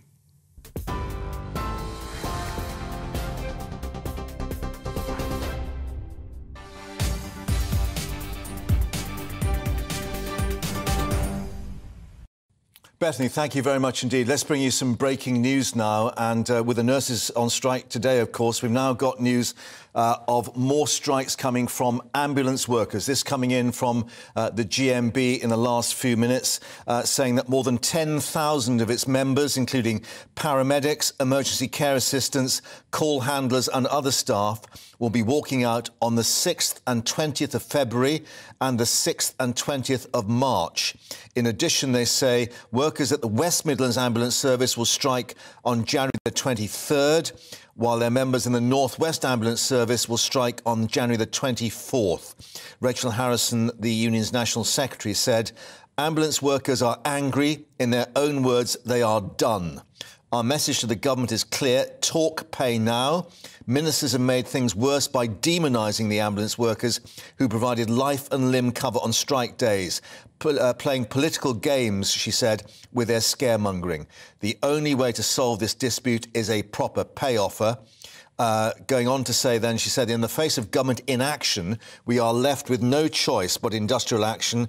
GMB ambulance workers are determined they are not going to back down. It's up for this government to get serious on pay. We are waiting. We can also tell you that we are waiting for news from the Unite Union, who also represent ambulance workers. They're considering their next step and are also likely to reveal their next course of action this afternoon. We'll bring you that as we get it. Now, GB News can reveal exclusively that at least 10,000 teenagers, some as young as 13 years old, are being exploited by criminal gangs to transport drugs for them. Well, most of these so-called county lines gangs are using Britain's rail network to carry huge quantities of illegal drugs and cash to communities across the country. Our Home and Security editor, Mark White, has been given exclusive access to follow a major British Transport Police-led operation going after these county lines gangs.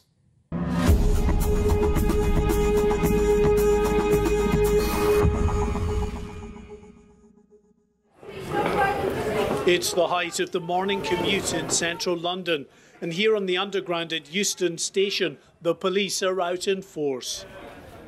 They're on the hunt for the county lines criminal gangs, using the transport network to ferry drugs, cash and weapons. Upstairs in the main station concourse, other officers have stopped and arrested this young man on suspicion of drug dealing.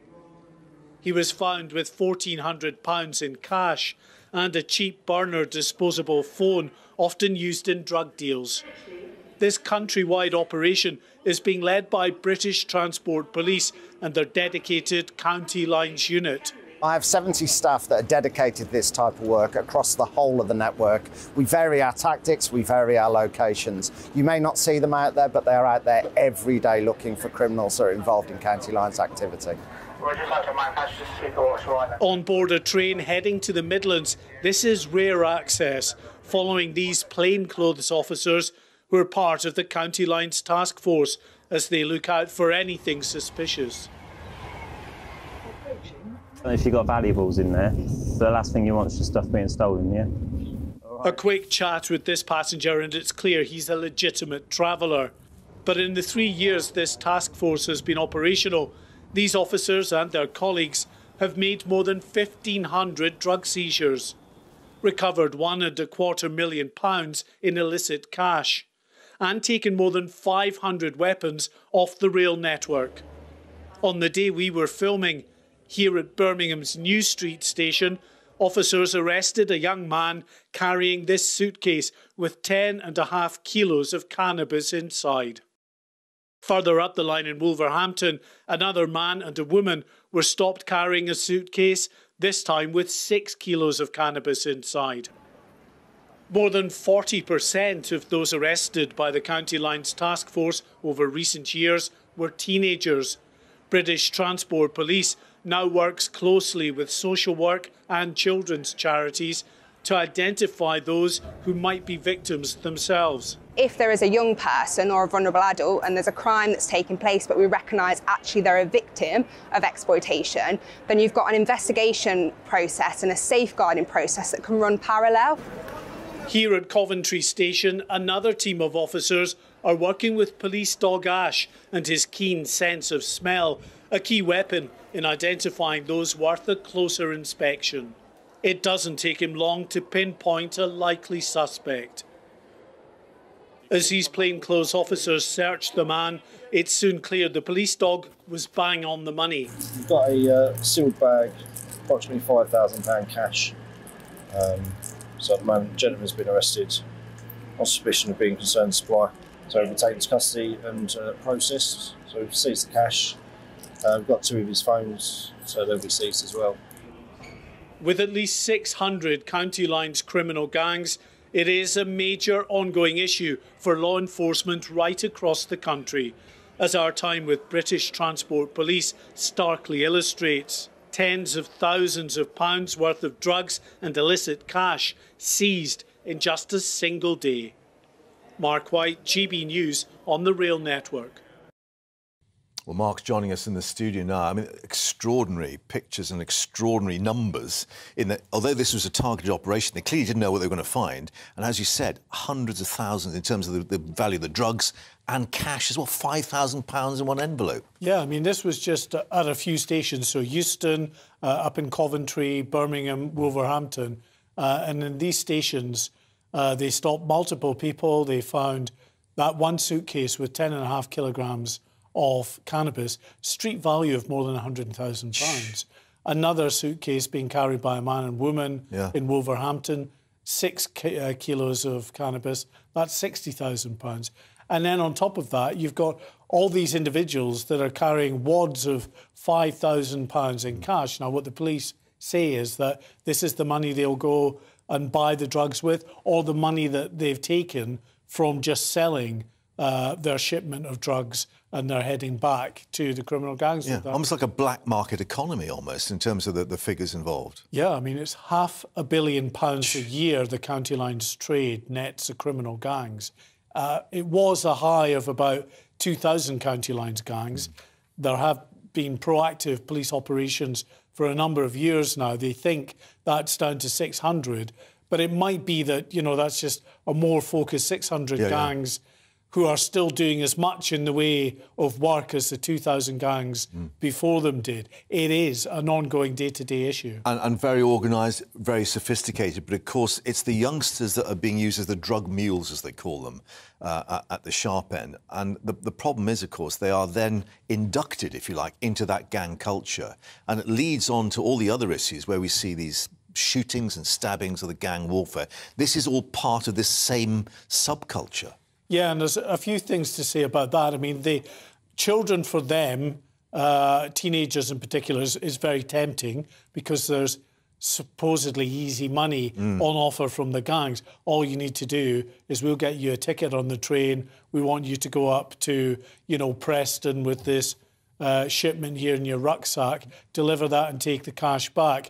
2 train trips you know, a day away, and you get whatever you get in the form of money. And it's low risk because most of these journeys on the rail network actually will go undiscovered. You're unlucky if you're caught by the police in this kind of big proactive operation that's ongoing over the next few days.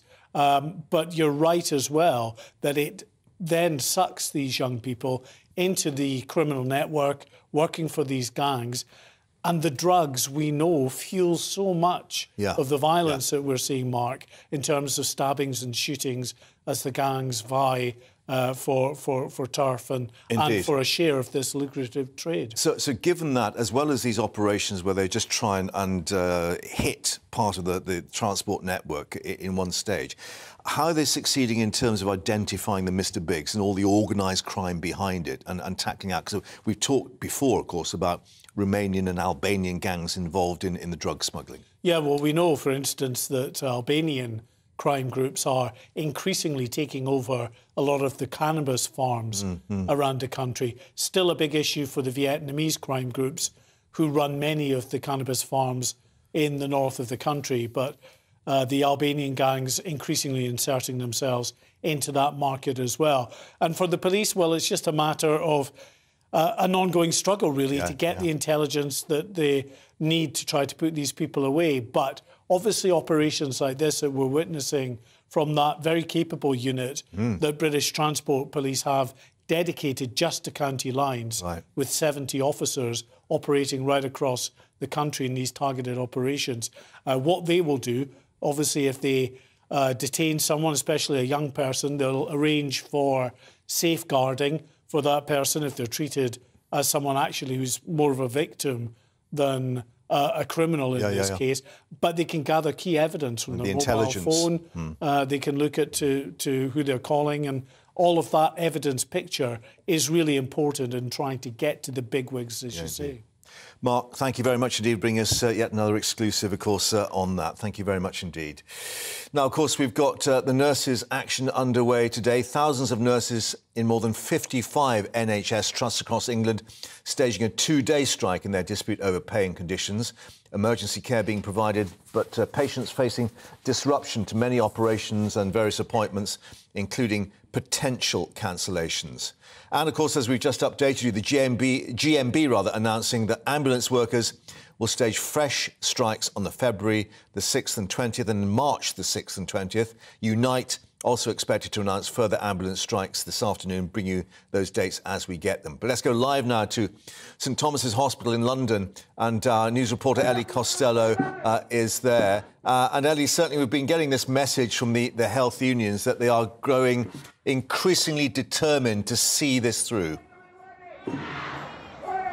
Yes, good afternoon to you, Mark. And they certainly are determined, and they certainly are loud. We're outside King's College Hospital now in South London, where the freezing temperatures and the prospect of no pay for these nurses hasn't stopped. A very loud, a very lively, a very large picket line forming behind me. It must be said, it's almost like a carnival atmosphere here today. You can see the drums and nurses that have come out, many of them actually on shift today. They've come out on their breaks and their lunch breaks to have their voices heard. Of course, this is the ongoing dispute over pay. This is day one of the 48-hour walkout this week, and I've been speaking to nurses on the picket line today. They've been telling me that their real pay is down £5,000 since 2010. That is in part down to inflation.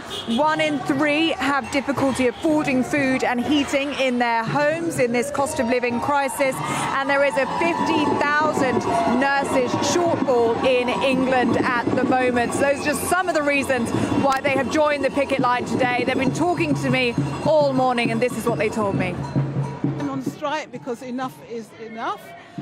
We are so frustrated as nurses that we're not being listened to, we've not been valued, we've not been appreciated. We've been through, before the pandemic, we've been having a rough time, and during the COVID we picked ourselves up and we carried on and we soldiered on, and now with the cost of living and everything else, you know, enough is enough. We're struggling. There's not enough of us on the wards. There's not enough to do anything, and it's just such a bad time being a nurse at the moment. I think everyone knows that it's not an easy decision to make to strike, so when it's required, people realise it's clearly important. That's why we're out here. And are you both frontline nurses? Are you both in departments? What are the conditions like for you? What's brought you to the picket line? It's better staffing. Yeah. You know, we need to retain and keep our staff. We need to feel valued, and that's what we're out here to do, to show, and hopefully get everyone else to see, and hopefully the government. Well, every nurse I spoke to here today, Mark, said that it was a very difficult decision for them to come out. It was the first time that they have been on strike in their entire careers. And of course, they felt guilt for their patients, that they said they can't produce the great standard of care that they should be doing whilst conditions are the way that they are. They said this is the last resort and things have to change in the NHS. But it must be said, you're going to hear the sound of horns here. They go right on cue, because they have been quite continuous here throughout the day. It does seem that the public are very much on the side of the nurses. A new poll out by Ipsos today said that 3 in 5 people blame the government for this dispute and not the nurses. That's certainly heard here just by the sound of vehicles tooting their horn in support. There will be some disruption to patients, Mark, that is clear. Around 30,000 appointments were disrupted or cancelled in the December strikes. We're going to see the same sort of disruption in this 48-hour walkout as well. That, of course, is frustrating for patients, especially those perhaps on a cancer or an operation waiting list who've been waiting several months to see a doctor or have that operation. Speaking in The Independent this morning, Steve Barclay, the Health Secretary, said that he recognises the cost of living pressures, but that the current demand from nurses of 19%, although they have said that they'd be willing to compromise, is unaffordable, but he does say he's looking forward to constructive conversations. And the nurses are now saying the similar thing. They're looking forward to constructive conversations. Hopefully those conversations can be fruitful and we won't see the strikes that are currently planned for February. Ellie, at King's End, South London, with that huge cheer we heard for the ambulance going by as well, of course, with the ambulance workers indicating more strikes. Thank you for that in South London. Let's move down to the South Coast now. And our reporter there, Ray Addison, at the Royal Sussex County Hospital in Brighton. And also we'll be speaking in a moment to our West Midlands reporter, Jack Carson, at St George's Hospital in Stafford. But, Ray, first to you. Again, we can see a huge picket line there behind you up in Kemp Town in Brighton. Yes, good afternoon, Mark. You joined me at a very, very noisy picket line here outside the Royal Sussex County Hospital in Brighton. Started off with about 60, 70 people. We're easily up to 300 people now, with the picket line actually lining both sides of the road here outside the Royal Sussex County. Joining me is Karen Bradley. She's a picket supervisor. Have you come in for a moment, Karen? She's also a clinical practice educator, as well as been in nursing for 37 years. Karen, thank you for speaking to GB News. What can you tell us about how nursing has changed during your career? During my career, nursing has changed, you know, exponentially. I mean, we started off being... God, noise, it's so noisy, isn't it? Just as primary carers, giving very basic care, but now we're actually looking after people with very complex needs. They're more vulnerable, they're more technologically needing advanced care and supervision. Oh, sorry, it's so noisy, I can hardly hear myself think. And so, you know, we're not needing to be more, we're not just nurses, we're not just caring, we're actually being technicians. We're having to have a much more diverse level of knowledge and understanding and education. Nurses have also evolved in that they've taken over a lot of the jobs that doctors once did. So we've got nurses now who are very well educated, taking along lots of very... Well, you actually teach nurses. You're a clinical practice educator. So what are you seeing about the different types of people who are now entering the field of nursing? Has it changed? Are the numbers down? And what is life like for a nurse today? So yeah, after spending about 36 years actually being clinical, I took the big step to move into education so I could actually share my knowledge, my expertise with the nurses of the future. Nurses nowadays are coming into the profession really quite young. They're undertaking a degree, at the same time as taking on practical nursing, learning nursing skills and knowledge, and that in itself is quite a big ask of them. So it's a very tricky degree to take on. That's not funded. We had a halo effect during COVID and we had a real leap in numbers, but that again has worn off, because the issue that we have is we bring nurses into the profession, we train them, we look after them, we nurture them, and then we let them out into the big wide world once they're qualified. Sorry, it's just so noisy. And the supervision and the support. It's very difficult. It's very difficult. It's very difficult to hear you, and it's very difficult to hear me. A huge turnout, as I said here, Mark. Lots of nurses here on strike, up to 300, and that will continue tomorrow, where they're telling me it's going to be even bigger. Ray, thank you very much indeed for that. And, of course, that extraordinary amount of vocal support from the drivers going past there, the Royal Sussex and Kemp Town in Brighton.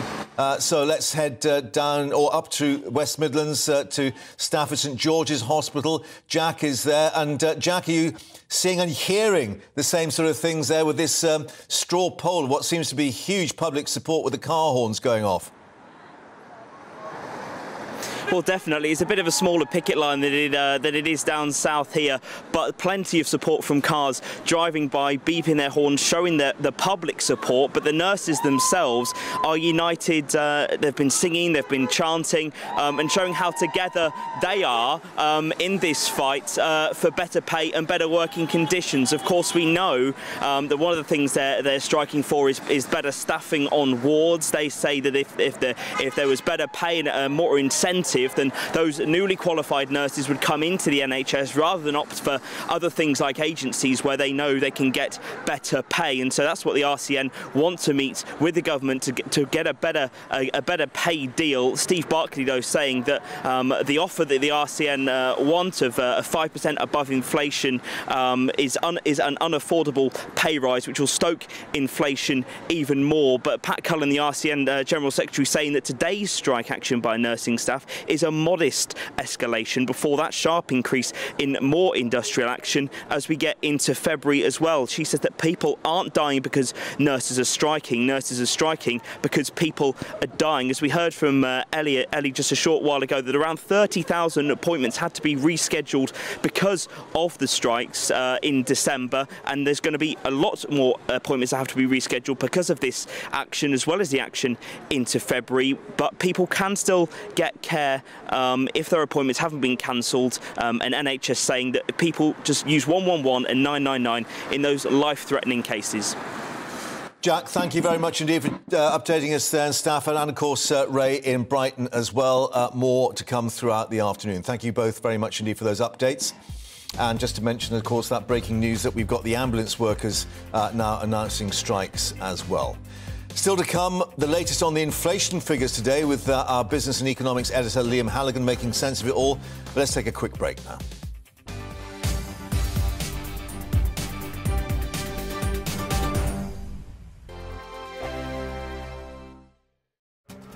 This year on GB News, we've got brand new members in the family. Join us. Across the entire United Kingdom, we cover the issues that matter to you. GB News will always stay honest, balanced and fair. We want to hear whatever is on your mind. And we don't talk down to you. The establishment had their chance. Now we're here to represent you. Britain's watching. Come join us on GB News, the People's Channel. Britain's news channel. Join me, Lawrence Fox, on GB News. Frank, fun, fearless and sometimes serious. Much as I love a Friday night punch-up, what I really want is a battle of ideas. I want to look at things differently. I want to hear different voices and engage with your unique experiences. Every Friday at 7 p.m. on GB News.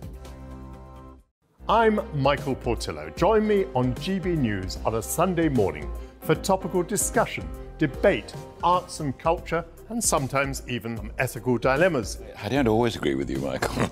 Michael Portillo, Sundays on GB News, the People's Channel, Britain's news channel. Monday to Thursday nights on GB News. At 6, it's Deebs & Co. 7 o'clock, Farage.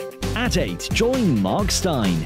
And at 9, Dan Wootton Tonight, followed by Headliners. On TV, radio and online. This is GB News.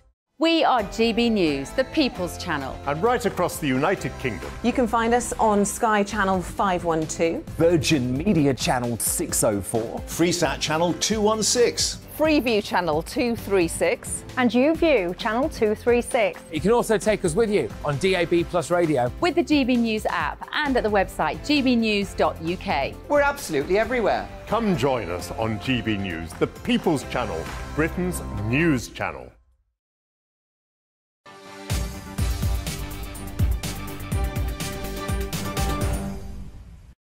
Welcome back to GB News Live. Now, council tax was introduced some 30 years ago to help local authorities to pay for their everyday necessities.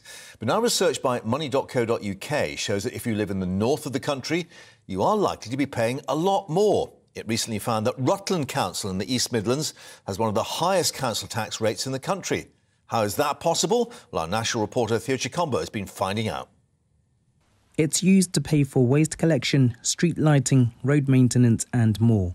How much you pay is dependent on your circumstances, which valuation band your property is in and how much the council needs to fund its services. Here in the East Midlands, there's mixed views on how much they pay. I know the councils have got work to do. I think partly with Rutland it's because it's such a small county that they don't perhaps get the economies of scale that other places will get. But I think, you know, there needs to be some accountability for where all the money's going, I think. It's difficult on the working sort of people like myself, really, I would say. Can you compare it to London? Well, maybe not, with two different places, but it's certainly high here. I can't deny that. You know, with everything else going on, trying to make your pension stretch, you know, to cover everything is a bit too much, really, I think, you know. I've lived around here all my life and it's got worse over the years. If you live in a house here in Rutland in East Midlands, your council tax is around £2,300 a year, making it one of the most expensive in the country, and it's set to increase again. Whereas if you live in the southeast, in London or here in Westminster, the average council tax is cheaper than those who live in the Midlands or in many parts of northern England. Data by money.co.uk suggests that council tax bills are 20% higher in the north of England than in London, even though homes here in the capital are 3 times more expensive. The average Band D bill in London this year is £1,696 compared to £2,060 in the north of England. At this local authority, they say council tax counts for 78% of their budget, and that households here receive £504 from central government, almost half of what other parts of the country receive. In an ideal world, we would be absolutely saying, right, well, we're going to have a council tax freeze. That really wouldn't be fiscally responsible because we would end up with some really, really difficult to make decisions in the coming years, which would actually negatively impact our residents even further, because we would have to look at the level of service provision on some of our key core services. While an additional £33,000 support fund is available for households who need it the most, leadership here argue local government funding needs to be revised to even out disparities and make the system fairer. D.H. Comber, GB News. Well, coming up after your news update, we'll have the latest on the helicopter crash in Ukraine that's killed at least 17 people, including 4 children, the Minister of Internal Affairs and the First Deputy Minister. The helicopter coming down near a kindergarten east of Kyiv. First, though, those latest headlines with Bethany.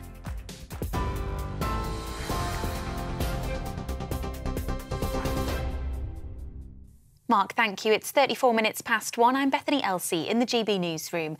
As nurses in England stage a 2-day strike, the Labour leader is urging the Prime Minister to take responsibility and admit the NHS is in crisis. Members of the Royal College of Nursing from 55 NHS trusts are walking out in a long-running dispute over pay and patient safety. The action is expected to lead to thousands of operations and appointments being cancelled. Rishi Sunak insists the government is working to improve access to emergency care, but Sir Keir Starmer says patients are left waiting for hours. Meanwhile, thousands of ambulance workers are to stage a new strike action in the coming weeks in their ongoing dispute over pay and staffing. 10,000 members of the GMB union, including paramedics, emergency care assistants and call handlers, will walk out on the 6th and 20th of both February and March. The union says following government inaction, they've been left with no choice. Unite also says it will announce further ambulance strike dates soon. The rate at which prices are rising has slowed for a second month in a row, but the cost of some food has hit a 40-year high. The Office for National Statistics says the rate of inflation fell to 10.5% in December. That's down from 10.7% the month before. It says falling fuel costs were largely behind the slowdown, with the average petrol price down by 8.3% a litre last month. All police forces in Britain are being asked to check their officers and staff against the National Police Database. It's after serving officer David Carrick was sacked from the force yesterday. The 48-year-old was fired from the Metropolitan Police after admitting to 49 criminal charges, including 24 counts of rape against 12 women over an 18-year period. The Home Office has asked for serving officers to be checked to identify anyone who might have slipped through the net before vetting standards were strengthened. We're on TV, online and DAB+ radio. This is GB News. Mark will be back in a second.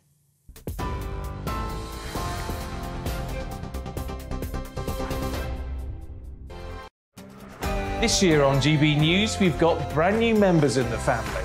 Join us Across the entire United Kingdom, we cover the issues that matter to you. GB News will always stay honest, balanced and fair. We want to hear whatever is on your mind. And we don't talk down to you. The establishment had their chance. Now we're here to represent you. Britain's watching. Come join us on GB News, the People's Channel. Britain's news channel. Monday to Thursday, 9 p.m. till 11 p.m. Join me, Dan Wootton. I'll bring you the sharpest takes and hottest debates. Do you not believe in prison? I don't believe in prison. I'm completely stunned. I guarantee you there'll be no spin, no bias, no censorship. I actually was personally quite offended by it. And no reason to go to bed. So I guess they've always been quite woke. That's Dan Wootton tonight on TV, radio and online. Monday to Thursday from 9 p.m. till 11 p.m. on GB News. The People's Channel, Britain's news channel. We are GB News, and we'd like to say thank you to each and every one of you for bringing us your conversations, for helping our great nation find its voice. We are here for you on radio, television, and online, across England, Scotland, Wales, and Northern Ireland. It's not the BBC, you actually get your facts right. We are proud to be GB News, the People's Channel, Britain's news channel. I'm Mark White. As GB News Home and Security Editor, I cover those key issues that are so important to you. Our authorities, our communities doing all they can to combat violent crime. With the public services under unbearable strain, why are we still failing to control our borders? Defence, the first priority of any government, has been continually hollowed out. Can we trust our politicians to protect the armed forces? Join me, Mark White, on GB News.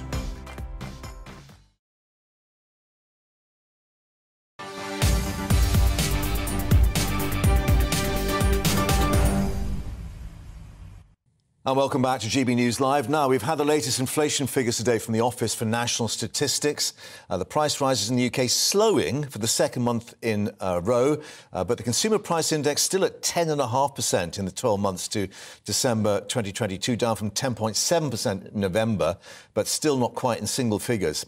And if anyone isn't quite sure what inflation is at this stage, here's the Chancellor trying to break it down. Well, what these figures show is that there is still a long way to go in the battle against inflation. Any country, anywhere in the world with inflation over 10% is seeing it at frankly dangerous levels for the stability of an economy. But for families up and down the country, they are seeing food price inflation of nearly 17%, and that's causing a massive hike in the cost of the weekly shop. And what that really shows is that for us and for other countries, the most important thing is to stick to a plan to bring down inflation. The Prime Minister said that he wants to halve inflation in the coming year, and for families and businesses, it's absolutely essential that we stick to that plan. Well, that was Jeremy Hunt with his explanation. The Chancellor. How about our economics and business editor, Liam Halligan, with On the Money?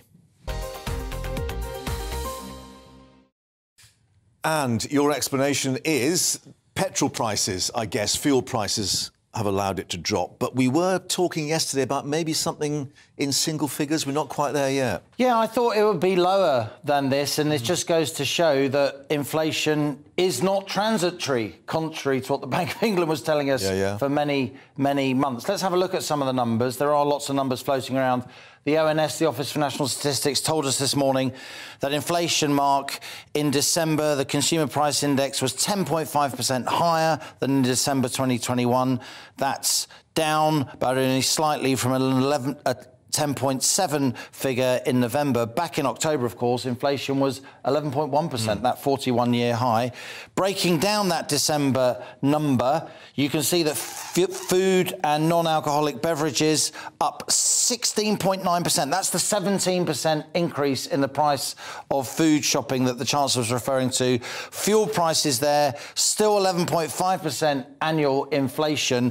That's down, actually, from where it was, but still pretty chunky, above the rate of inflation as a whole. And then some things in the basket of goods that the ONS monitors were, of course, below that average figure. Transport, we can see, that's train fares, bus fares and so on, 6.9% inflation, still very, very chunky. And recreation and culture, 4.8% inflation, because, of course, lots of theme parks, lots of attractions are basically cutting costs to try and get people through the door when cash is tight.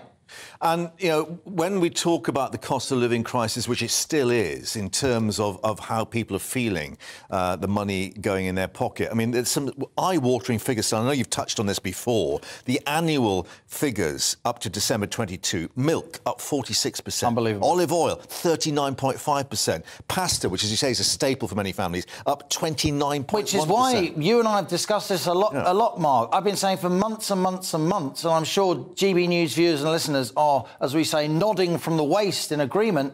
I don't think that the idea that inflation, the cost of living, is only 10.7%, 10.5% higher than a year ago stacks up. I think the real increase in the cost of living is far, far more, particularly for low-income families who disproportionately spend on food, where there's been lots of inflation there, and on fuel, on filling up their van with diesel. You know, diesel costs are still stratospheric, even though oil prices around the world have come down to below where they were before Putin invaded Ukraine. And let's not forget that the government's target for the Bank of England is 2%. And Hunt is indicating, well, you know, we want it to halve to about 5%. Does that mean that we're still going to see the Bank of England pushing on interest rates? I mean, we've got a meeting in February. A lot of economists saying we could still see another 0.5% increase. Two things. How the politics of this inflation number. It's still a very high number. That means the government is going to have a harder time convincing unions to accept lower wage rises because the cost of living crisis is easing. It is a bit, but not a lot. So that's the first thing. This number is not helpful to the government in getting those strikes resolved. The second important thing is that you have a situation where the Bank of England has raised interest rates from 0.1% not so long ago. They're now 3.5%. 3.5%, This is a big increase. We were expecting maybe a quarter point increase on Thursday, the 2nd of February, when the Monetary Policy Committee makes its next announcement. But with inflation not coming down very much, I think we could see, I hate to say this, another 0.5%, 50 basis point, 50%, 0.5 percentage point increase to 4% in early February. And perhaps the government doubling down on this line that we've got to stop inflation being embedded, as they say. That's how they will try and interpret the number. They will say, look, inflation's still really high. Imagine how high it would be if we awarded 10% pay rises across the public sector that rippled out into the private sector. Those firms would then have to pass those costs on. You get a wage price spiral because prices go up, wages go up, prices go up even more, as happened in the 1970s. Now, I see you've brought your very stylish GB News coffee cup. Absolutely. In the studio. Not the polystyrene one, which I'm very disappointed with, because, let's reflect, the Treasury released this video of the Chancellor Jeremy Hunt this morning using such coffee cups to explain inflation. But he's faced a bit of a backlash from opposition parties in Westminster. Liberal Democrats Treasury spokesperson Sarah Olney comparing him to Mr Bean. Why don't we have a quick watch and listen to Mr Coffee Bean? Hi, can I get a flat white, please? Of course. While my coffee is being made, let me tell you what we're doing to halve inflation. I'm afraid coffee is getting more expensive. A year ago, it would have been around £2.50, but now it's gone up to nearly £3 a cup. And we've taken very difficult decisions to balance the nation's books so that markets have confidence and don't punish the UK with higher interest rates that mean families with mortgages have to pay more. And that's what's happening, and that's our plan. Thank you. Well, perhaps I ought to apologise to the Chancellor, because I think they're actually a paper and not polystyrene. However, we've got the University of Nottingham politics professor emeritus Stephen Fielding saying, I hope he recycled those cups that he wasted. I mean, it's, it's all a jolly game, isn't it, for journalists? But it's not for the public. And the That's politics. The problem. Meanwhile, people frightened about, can they buy their kids shoes? Can they buy a school uniform? Can they pay a soaring electricity bill? Of course, the Lib Dems will try and get an angle on the Chancellor because he's not, green and all the rest of it. But I thought actually some parts of the Chancellor's video were a little bit disingenuous because he talked about inflation stemming from lockdown. Yes, that's true. Supply chain problems, a big wall of pent-up demand, that pushed up prices. And he talked about price rises stemming from, of course, the war in Ukraine. Absolutely. Absolutely. Pressures, yeah. Even though we were already at a 30-year high for inflation in January last year, which was before the war in Ukraine. What he didn't mention is quantitative easing. That is the rather tongue-tied term to describe when the Bank of England basically conjures up lots of money from nowhere. And puts it into the system. And puts it into the system, lending, basically buying bonds, basically financing government spending. They deny that, but that is the undeniable impact of quantitative easing. That money goes into the system. Inflation, as economic textbooks will tell you, is, you know, too much money chasing few too goods. So if you increase the amount of money, as the Bank of England has enormously, you will get inflation. And I would like to see our political media class talking a lot more about the implications of that massive expansion of Bank of England liquidity on inflation. What, too much for too long? Yeah, we did quantitative easing when it began after the 2008 financial crisis. It was meant to be a £50 billion programme, an emergency programme. You probably reported it at the time, Mark. I certainly did, wrote columns about it and everything. It turned into a £425 billion programme over the next 10 years. Like a sugar rush for the economy. Because the financial markets liked it. It kept stocks and shares buzzing and high, and the government liked it because it meant their borrowing costs were low. Guess what, Mark? In the 2 years of lockdown, we did more quantitative easing than we did in the 10 years after the global financial crisis. A massive increase in Bank of England liquidity that's gone into the system, funding furlough, funding business support loans directly into the bank accounts of firms and households. I think that is, at least in part, where this inflation is coming from. And where are we on them buying all those bonds back, trying to row back on that? And how soon will that actually perhaps have an effect? Buying all those bonds back is what's known as quantitative tightening. Trust me. What that means is that it makes it harder for the government to sell its bonds. Exactly. Because the Bank of England's also selling bonds back into the market. And that's precisely what happened around the time of Liz Truss's mini-budget. And I don't like to, go over past grievances, but you'll find a lot of people in financial markets, a lot of people who support a kind of pro-growth, more free market agenda in the Conservative Party, saying that they feel aggrieved because they feel that quasi-Kwarteng Liz Truss mini-budget led to havoc on financial markets, at least in part because at that time the Bank of England was trying to unwind some of that QE at precisely the time when the government was talking about more borrowing. So now, that's one for future historians, but I'm just marking everyone's card. All in the timing, as they say. Right, and that would be a few more coffee cups to explain that. Anyway, Liam, thank you very much indeed for that. Now, the NHS, the key battleground during Prime Minister's questions a little earlier.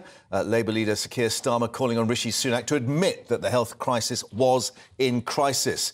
Ambulance delays particularly, he was pointing at, hospital bed shortages too, and those strikes. Well, in response, the Prime Minister said it was not about politics, pointing to the fact that the NHS was dealing with unprecedented challenges.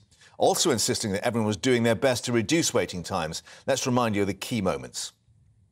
For 1 week, will he stop blaming others, take some responsibility and just admit, under his watch, the NHS is in crisis, isn't it? Well, Mr. Speaker, I noticed the one place the honourable gentleman didn't mention was Wales,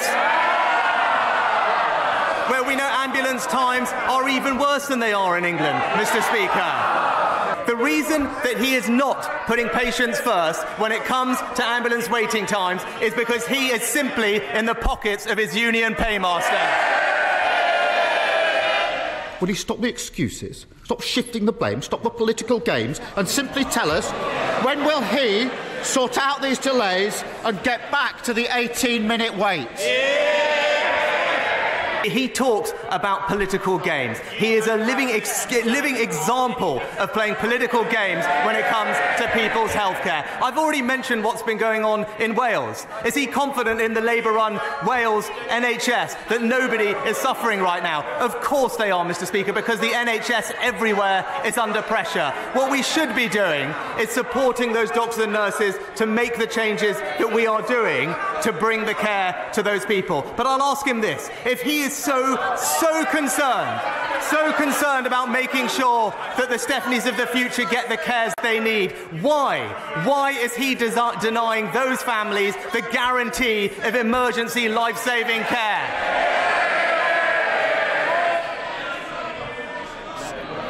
Deflect, blame others, never take responsibility. Just like last week, he won't say when he's going to deliver the basic minimum service levels people need. Mr. Speaker, over the 40 minutes or so that these sessions tend to last, 700 people will call an ambulance. 2 will be reporting a heart attack. 4 will be reporting a stroke. But instead of the rapid help they need, many will wait and wait and wait. So if he won't answer any questions, will he at least apologise for the lethal chaos under his watch? Mr. Speaker, he asks about the minimum safety levels. We will deliver them as soon as we can pass them. Why won't he vote for them, first of all? But, Mr. Speaker, we are delivering on the people's priorities. As we've seen this week, the honourable gentleman will just say anything if the politics suits him. It's as simple as that. He will break promises left, right and centre. If we are going to deliver for the British people, people need to have strong convictions. But when it comes to the honourable gentleman, he isn't just for the free movement of people, he's also got the free movement of principles. So another spirited PMQ session in the Commons a little earlier. Now, let's take you up north with thousands of new homes to be built on regenerated brownfield land in Lancaster. Some £60 million being made available to councils to revive the land and make way for brand new homes. Well, that funding will mean that there'll be thousands of new jobs, we're told, and could drive local growth and level up the country. Joining us now, our North West reporter Sophie Reaper in Lancaster. Sophie, just to reflect, I gather that they don't want to call things levelling up anymore. They call it stepping up, gauging up or enhancing communities. How do they think that's going to enhance the community there in Lancaster? Well, whatever they call it, they're really quite grateful for the money. I'm here in Lancaster today where 60 million has been promised today by the Department of Levelling Up, but Lancaster actually received their money in November of last year.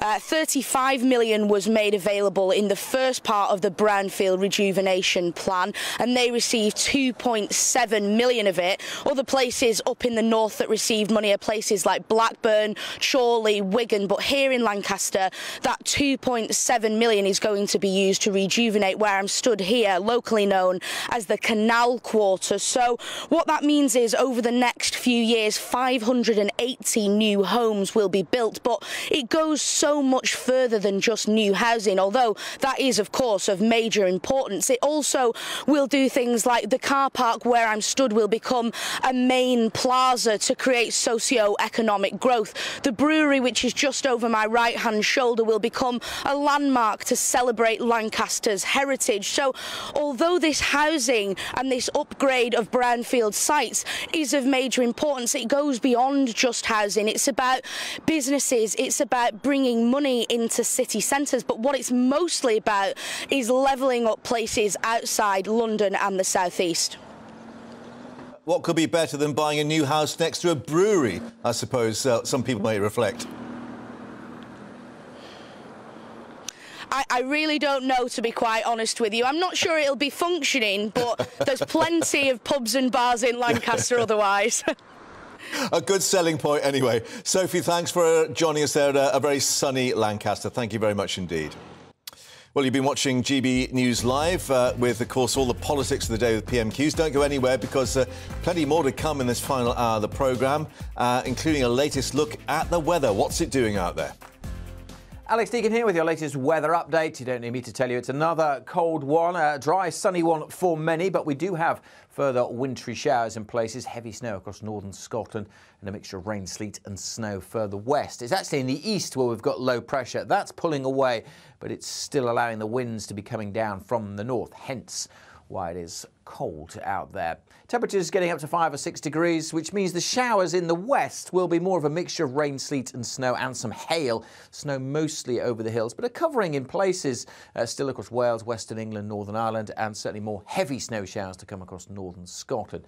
Many central and eastern areas just staying dry and sunny, but it is cold, feeling especially cold in northern Scotland with a brisk wind. Temperatures generally 4 to 6 Celsius at best and dropping sharply this evening, which means ice is likely to be a problem where we have further wintry showers coming in for Wales, more snow likely in North Wales and perhaps into parts of northwest England along with Northern Ireland and again northern Scotland. The showers easing in the southwest, but again many central and eastern places dry and very cold. Could be some fog around as well, down to -10 to maybe -15 where there's snow lying on the ground in northern Scotland. And that's where most of the snow will be during Thursday.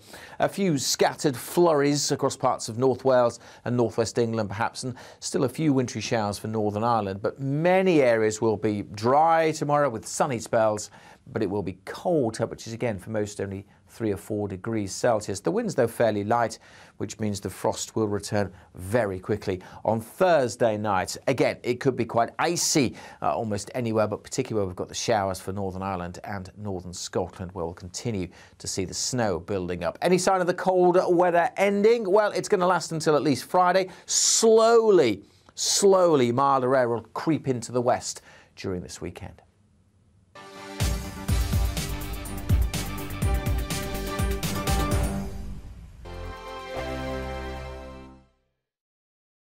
Monday to Thursday nights on GB News. At 6, it's Dubes & Co.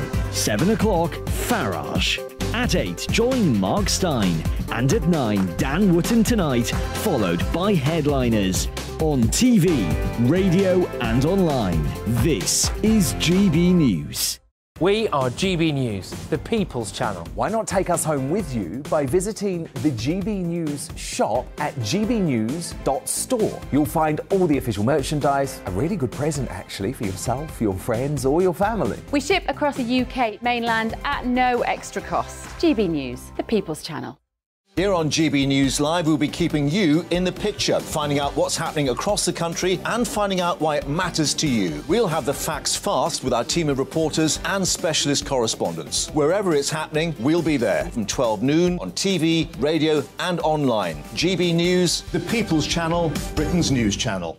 Monday to Thursday on GB News, it's Bev Turner Today from 10 a.m. We're going to be here for you, our GB News family, to keep you up to date, but also make you smile. The guy went from puberty to adultery. And I can't wait to bring a few of my own opinions. I have no time for cultural totalitarianism. We'll engage in passionate, but always polite debate, with your thoughts and opinions at the centre of it all. Only on GB News, the People's Channel, Britain's news channel. Hi there, it's Stephen and Anne. At breakfast from 6 a.m, you'll always be caught up with everything you need to know, the latest headlines, opinions and debates. We'll bring you the good news and the bad, but most of all, we're here for you. Remember, send in your views and let us know what you would like us to talk about. That's because we're your news channel. And every morning at 6 a.m, it's breakfast on GB News.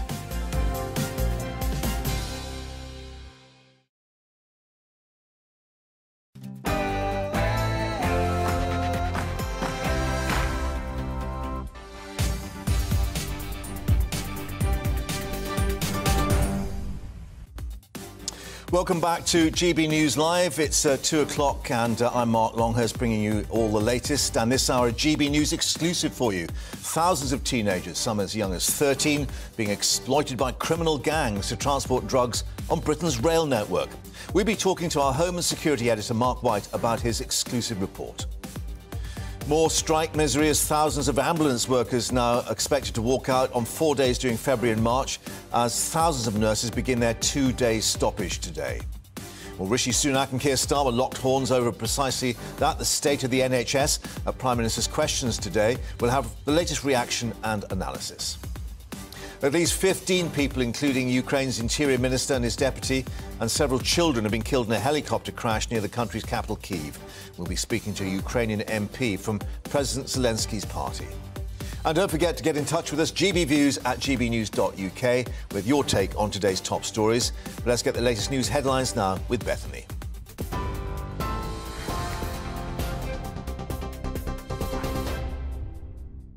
Mark, thank you. Good afternoon. It's 1 minute past 2. I'm Bethany Elsey in the GB newsroom. As nurses in England stage a 2-day strike, the Labour leader is urging the Prime Minister to take responsibility and admit the NHS is in crisis. Members of the Royal College of Nursing from 55 NHS trusts are walking out in a long-running dispute over pay and patient safety. The action is expected to lead to thousands of operations and appointments being cancelled. A nurse associate on the picket line told GB News he thinks the government should do more. Not an easy decision, but it's about time the government paid us fairly. But equally, let's forget about money for a second. You know, we need more training places for nurses, and it's about time that we make the country aware how hard it is to work in what we're facing on a daily basis. Meanwhile, 10,000 ambulance workers with the GMB union are to stage further strike action in the coming weeks in their ongoing dispute over pay and staffing. Paramedics, emergency care assistants and call handlers will walk out on the 6th and 20th of both February and March. The union says following government inaction, they've been left with no choice. Unite also says it will announce further ambulance strike dates soon. Rishi Sunak insists the government is working to improve access to emergency care, but Sir Keir Starmer says patients are left waiting for hours. Mr. Speaker, it's 3 minutes past 12. If somebody phones 999 now because they have chest pains and fear it might be a heart attack, when would the Prime Minister expect an ambulance to arrive? Mr. Speaker, it's absolutely right that people can rely on the emergency services when they need them, and that's why we're rapidly implementing measures to improve the delivery of ambulance times and indeed urgent and emergency care. But I'd say to the honourable gentleman, if he cares about ensuring that patients get access to life-saving emergency care when they need it, why won't he support our minimum safety legislation? The Education Secretary has met with union leaders in a bid to avert strikes by the National Education Union over 7 days in February and March. Meanwhile, union leaders say no real progress on pay has been made and they're no nearer a solution. In other news, the rate at which prices are rising has slowed for the second month in a row, but the cost of some food has hit a 45-year high. The Office for National Statistics says the rate of inflation fell to 10.5% in December. That's down from 10.7% the month before. It says falling fuel costs were largely behind the slowdown, with the average petrol price down by 8.3 pence per litre since last month. The government has pledged to halve inflation by the end of the year, but the Chancellor, Jeremy Hunt, says there's still a long way to go.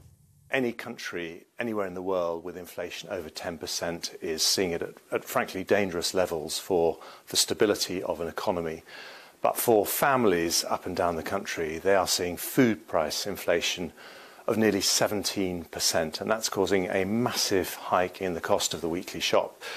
And what that really shows is that for us and for other countries, the most important thing is to stick to a plan to bring down inflation. Former Cabinet Minister George Eustice has become the latest Conservative MP to announce he will not stand again at the next general election. Mr Eustice says it had been an honour to represent Camborne and Redruth in Cornwall since 2010. He also served as the Environment Secretary between 2020 and last year. The MP said at the next election he'd be 53 and is looking for another career outside of politics. At least 17 people, including 4 children, have been killed in a helicopter crash near Ukraine's capital, Kyiv. Ukraine's Interior Minister and his first deputy were among those who died in the crash, which happened near a nursery in the town of Brovary. Officials say at least 25 people have been injured, including 11 children. The cause is unknown and there's been no comment from Russia. And all police forces in Britain are being asked to check their officers and staff against the National Police Database. It's after serving officer David Carrick was sacked from the force yesterday. The 48-year-old was fired from the Metropolitan Police after admitting to 49 criminal charges, including 24 counts of rape against 12 women over an 18-year period. The Home Office has asked for serving officers to be checked to identify anyone who might have slipped through the net before vetting standards were strengthened. You're up to date on GB News. We'll bring you more news as it happens now. It's back to Mark.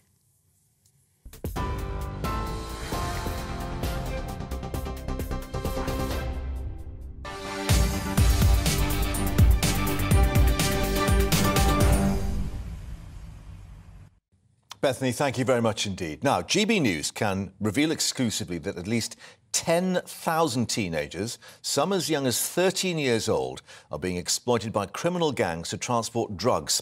Most of the so-called county lines gangs are using Britain's rail network to carry huge quantities of illegal drugs and cash to communities across the country.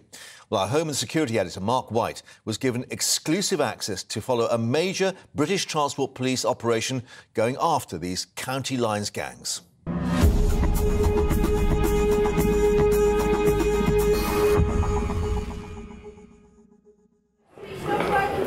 It's the height of the morning commute in central London, and here on the Underground at Euston Station, the police are out in force.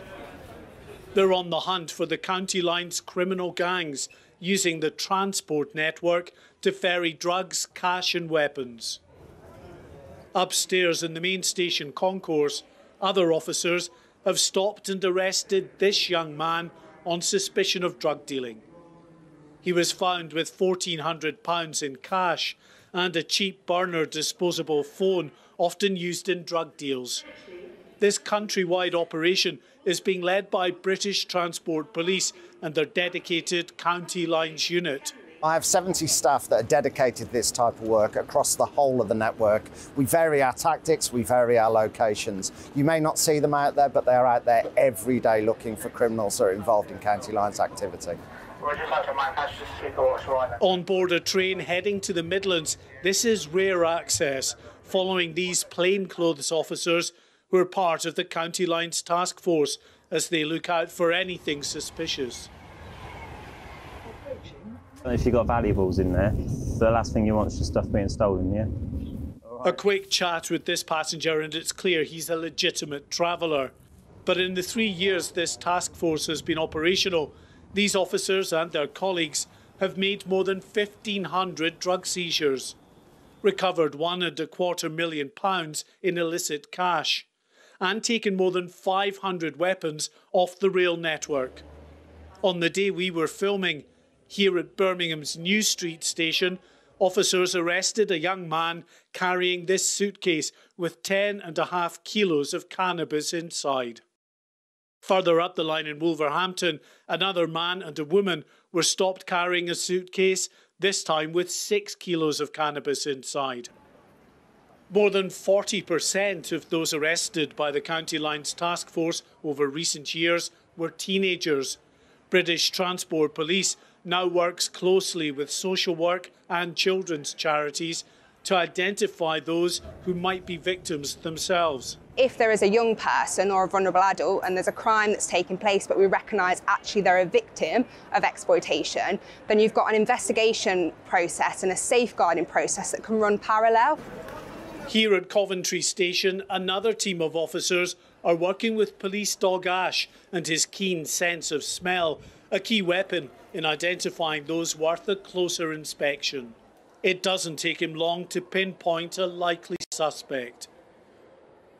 As these plainclothes officers searched the man, it's soon clear the police dog was bang on the money. We've got a sealed bag, approximately £5,000 cash, So at the moment, the gentleman's been arrested on suspicion of being concerned supply. So we've taken his custody and processed. So we've seized the cash. We've got 2 of his phones, so they'll be seized as well. With at least 600 county lines criminal gangs, it is a major ongoing issue for law enforcement right across the country, as our time with British Transport Police starkly illustrates. Tens of thousands of pounds worth of drugs and illicit cash seized in just a single day. Mark White, GB News on the Rail Network. Let's get the latest now with Mark joining us in the studio. And Mark, we can say that this was a targeted operation, but they didn't know what they'd be finding. I mean, extraordinary figures in terms of what the drugs are worth and the cash being carried out in these sort of polythene bags. Because of the nature of this criminal enterprise, they know that every day there are many, many people that are going on to trains and the underground with money to go and buy drugs, with the drugs in the first place. And so deploying in the way they did, lots of officers at some key hubs, they were pretty sure that they would get some likely suspects, and that's indeed what they got. As I say, that one particular find at Birmingham New Street Station, 10.5 kilos of cannabis, has a street value of over £100,000. 6 kilos of cannabis found at Wolverhampton, £60,000. And then there's all the money on top of that, Mark, that these people were carrying. Who carries, really, £5,000 around with them vacuum-sealed in plastic, unless, according to the police, you're going off to purchase some drugs? And one reflects, of course, on this sort of underground black economy, what we're losing in tax. But the other aspect is it's the exploitation of all these youngsters in the way that these networks are run. And you're saying some of them as young as 13, and they're being sucked into this gang culture as a result of all this. Yeah, the criminal gangs, I mean, they're ruthless. They really don't care. And for them, there's a sort of a ready pool of young, impressionable people willing to get what is probably a modest amount of money, but a lot for them, for doing what they would consider to be easy work, just getting a train ticket from the criminal gang to go up to Preston or whatever community it might be, hand over your drugs, take the money, then come back and give it to the gangs. The chances of being caught most days are probably pretty limited, and you make some money out of that. So you can see why these youngsters are being attracted into that. But as you say, Mark, then they're sucked into the world of criminality. And the drugs trade is a fueler of all of the sort of violent crime, or a lot of the violent crime that we see around our towns and cities. Yeah, these youngsters stabbed and even shot now. Of course, firearms involved, the sort of escalation with the turf wars and so on. But how are they assessing their ability to target the Mr. Bigs, the organised crime behind this? Because we've spoken before, especially with cannabis, about the involvement of sort of Albanian gangs in this. Well, we know the Albanian gangs are increasingly dominant on the drug scene in this country. They are in control, really, of the cocaine trade in the south of the country. And then they're also asserting themselves ever more prominently in the cannabis trade, running a lot of the cannabis farms that used to be run by the Vietnamese. Now, the Vietnamese are still running lots of cannabis farms as well. And these operations that British Transport Police are mounting are very useful in trying to get the intelligence to put these people before the courts, because if they pick up a youngster who's got, say, a burner phone or sometimes 2 burner phones, there can be a lot of evidence on that, who they're speaking to, who's giving them their instructions. They're probably on a burner phone as well, but they can get evidence that can really pinpoint where someone is. They raid home addresses. Sometimes one of the chap who was stopped at Coventry Station with £5,000 on him, they raided his house later and they found a big batch of steroids in there and the kind of scales that you use for weighing your drugs as well. So clearly a good result for the police there. Yeah, so not just the sort of take in terms of the cash and the drugs, but the intelligence and what it can lead to in the long run. Yeah, I mean, it's this is, I think, a very impressive unit that British Transport Police have, because it's dedicated to this County Lines effort, and 70 officers that go right around the country, and they can muster enough staff to be able to mount these operations on a regular basis. With the plainclothes officers you saw on the train as well, they're a key part of what they do, you know, walking unsuspected. Obviously, you know, if you're a passenger, you're not going to know that that's a police officer, and and there we are thinking that it was just about fare evasion and picking up the ticket fraud and so on. Anyway, Mark, thank you very much indeed for bringing us that exclusive report. Let's get the views now. Mark Bracewell joining us, Managing Director of Blinded Faith, a charity helping children to escape from a life of crime. Mark, thanks for your time. And as Mark White was indicating there, clearly it's easy money for them, but the problem is they get drawn into this culture then, don't they? Yeah, a lot of these youngsters who are getting involved in this, if we're being honest, are being exploited. And there's a lot of youngsters that are getting involved within the county lines that are not doing it by their choice themselves. And that's one of the things that we need to look at as well. Some of these children are getting forced to carry drugs and carry money across the country. And what happens if they try to refuse or decline? What consequences can there be for them? Well, we had a young gentleman that we were working with, for example, who was working for a county line gangs, and they were paying him £5 a day to do so. When he obviously woke up and seen the reality of it and wanted to get out, he ended up being hospitalised because they didn't want him to stop doing what they were doing.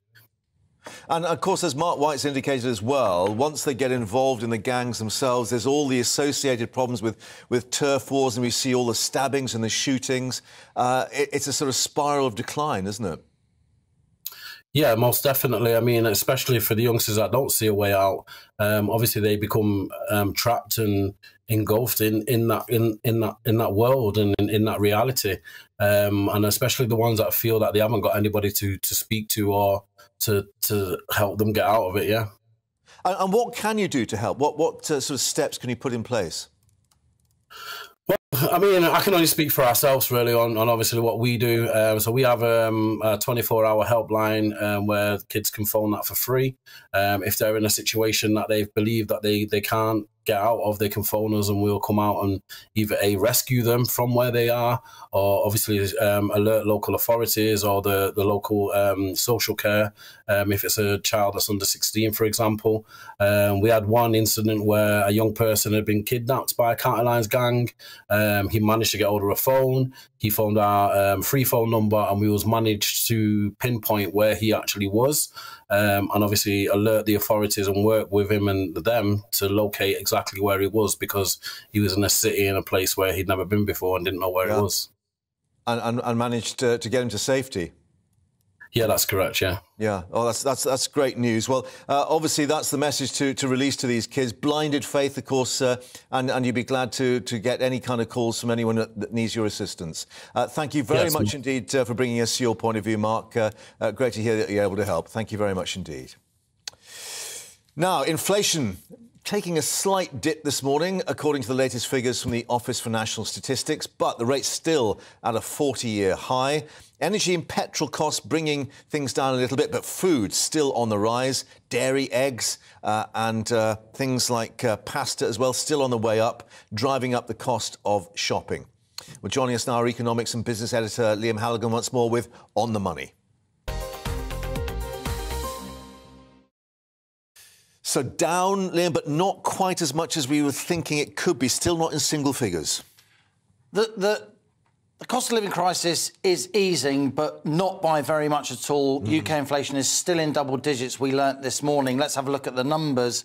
The Office for National Statistics said this morning that in December, the Consumer Price Index was 10.5% up on where it was in December 2021. That's down, but not much, from the 10.7 figure in November and the 11.1 figure the month before in October. And that was the 41-year high, though, as you say, we're still very much in that vicinity. Breaking down that December number, Mark, food and non-alcoholic beverages were up 17%, 16.9%, roughly 17%. That's where the high cost of living is being felt when people go shopping for groceries for themselves and their family. Fuel prices also high, 11.5% up, though that rate of inflation for fuel has slightly eased as oil prices have come down below where they were before Russia invaded Ukraine. There are some aspects of the cost of living where inflation is still chunky but low relative to headline inflation. Transport, that's fares, buses, trains, hire cars and so on, 6.9% inflation, and recreation and culture, 4.8% inflation.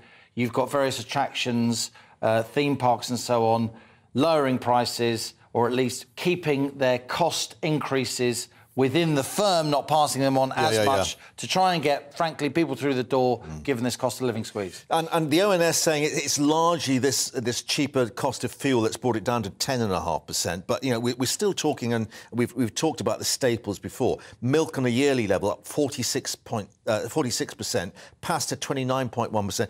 You know, feeding your family is still hugely expensive. And, of course, the problem is, for many people who are on strike, wanting these increases to keep pace with inflation, they're still feeling that their money is not going far enough. Households across the economy are suffering, even quite comfortably off households. They're getting whacked with massive fuel bills. The price of the weekly shop is escalating. It's £100 to fill up the car, even if you don't drive for work, even if you sort of just drive for, you know, domestic purposes, if you like. And a lot of people are feeling this squeeze, and it's not easing very much. I also wanted to highlight, Mark, if I may, cost pressures for firms, the producer price index. I often highlight the producer price index. Raw materials. All of that, the cost of the stuff that firms need to provide us with goods and services. Now, as it happens, right, the series, the producer price index series, it's actually been delayed. It's been suspended. We don't know when the figure's going to come out because there's nothing untoward. These things happen. But the ONS, there are some methodological things they're trying to iron out. But I would say producer price inflation is somewhere between 16, 17, 18%. That's certainly where it's been in recent months. It's still higher than the consumer price index, which means there may be, you know, more inflation down the track. Because costs have to be passed on for them to make the money. To some degree. Now, but what I want to highlight is this. OK, so the government has announced that there will be more support for households with their energy bills. Firms will also get some support, though that support for firms is being drastically cut back and restricted now, soon, only to very, very high-intensity users like steelmakers and so on. So I had a chat earlier with a friend of GB News, somebody who I've interviewed many times over, well, since the channel started, a guy called Stephen Morley. Now, Stephen Morley is a very, very plugged-in guy. He is the president of the Confederation of British Metal Formers. These are manufacturing companies that use steel and other metals. And make stuff. They don't make the steel. The steel makers are getting continued government support, but they're still very high, intense energy use companies. And Stephen told me, with supply chain price pressures still very high, he is actually rather worried about firms folding and job losses in his sector. Here he is. I think we'll see companies failing at quite high levels. So I think it's really important that they review it. At the moment, I'm seeing absolutely no movement because they can't afford to do anything. We'll keep the pressure on as much as we can, but try and get more of our members into the high-intensity scheme, but it's be very difficult. Even people who are qualifying, for instance, like UK Steel, who qualify for the scheme, are still uncompetitive to people like countries like Germany. So it's not really helping anyone at the moment. It will help certain companies, but it's only a small percentage of UK manufacturing. News in the wholesale gas prices, the international market are starting to come down. Well, wholesale gas prices are down extremely sharply, Mark. They were €350 on European markets per megawatt hour in August. They were €150 in December. They're now €55. But this is the point. People like Stephen Morley are telling me from the industry front line that bills aren't coming down. Right. They're not coming down nearly as quickly for industrial users, and we certainly know they're not coming down. They're even going up for domestic users. So there's going to be a lot of political argy-bargy about this on-passing of lower wholesale oil and gas prices onto firms and households. Yeah. And there you got a guy from the industrial frontline, Stephen Morley. We often focus on households, obviously, but saying that firms are suffering too, and unless there's more government support with their energy bills, there will be firm failures and job losses. People still hurting. Liam, thank you very much indeed for that.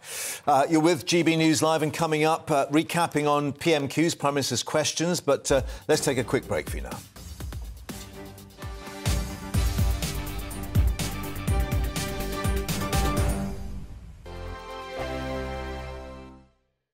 Every morning from 6 o'clock, we'll wake you up with GB News Breakfast with all the stories you didn't know from the night before. So whether it's serious news, entertainment or your own views from all over our great nation, we're here to kick off your day with a smile. And the national media should be reflecting and reporting what's happening here. You will notice the northwestern accents.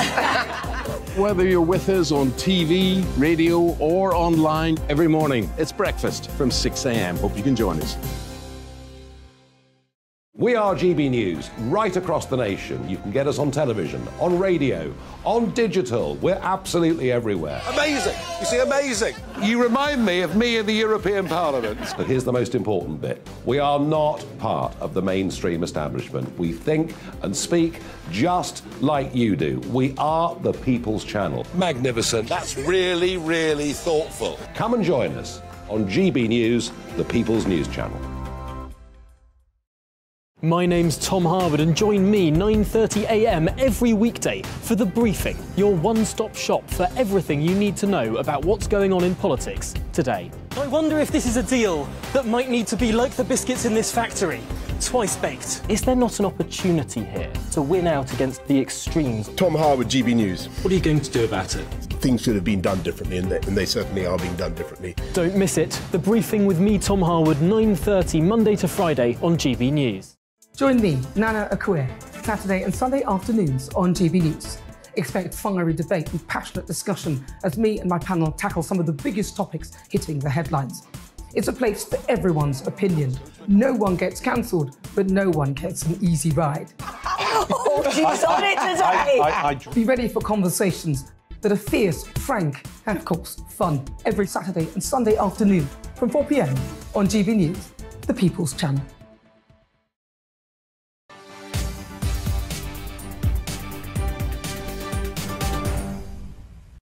And welcome back to GB News Live. Now, you won't be surprised to learn that the NHS was the key battleground for Prime Minister's questions today. Labour leader Sir Keir Starmer calling on Rishi Sunak to admit that the health service was in crisis. But he went on ambulance delays rather than the nurses' strike. The Prime Minister insisting it was not about politics, though, pointing to the fact that the NHS was dealing with unprecedented challenges.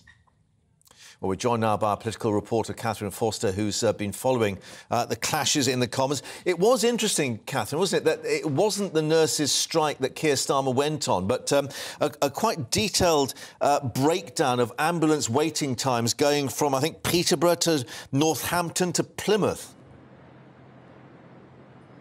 Yes, it was quite a striking approach, wasn't it, from Keir Starmer? He might have gone on the strikes. Of course, nurses are off today, but he didn't. He went on these horrendous ambulance waiting times, specifically asking the Prime Minister if somebody thought they were having a heart attack and called 999. He said it's now 12:03. What time should it arrive?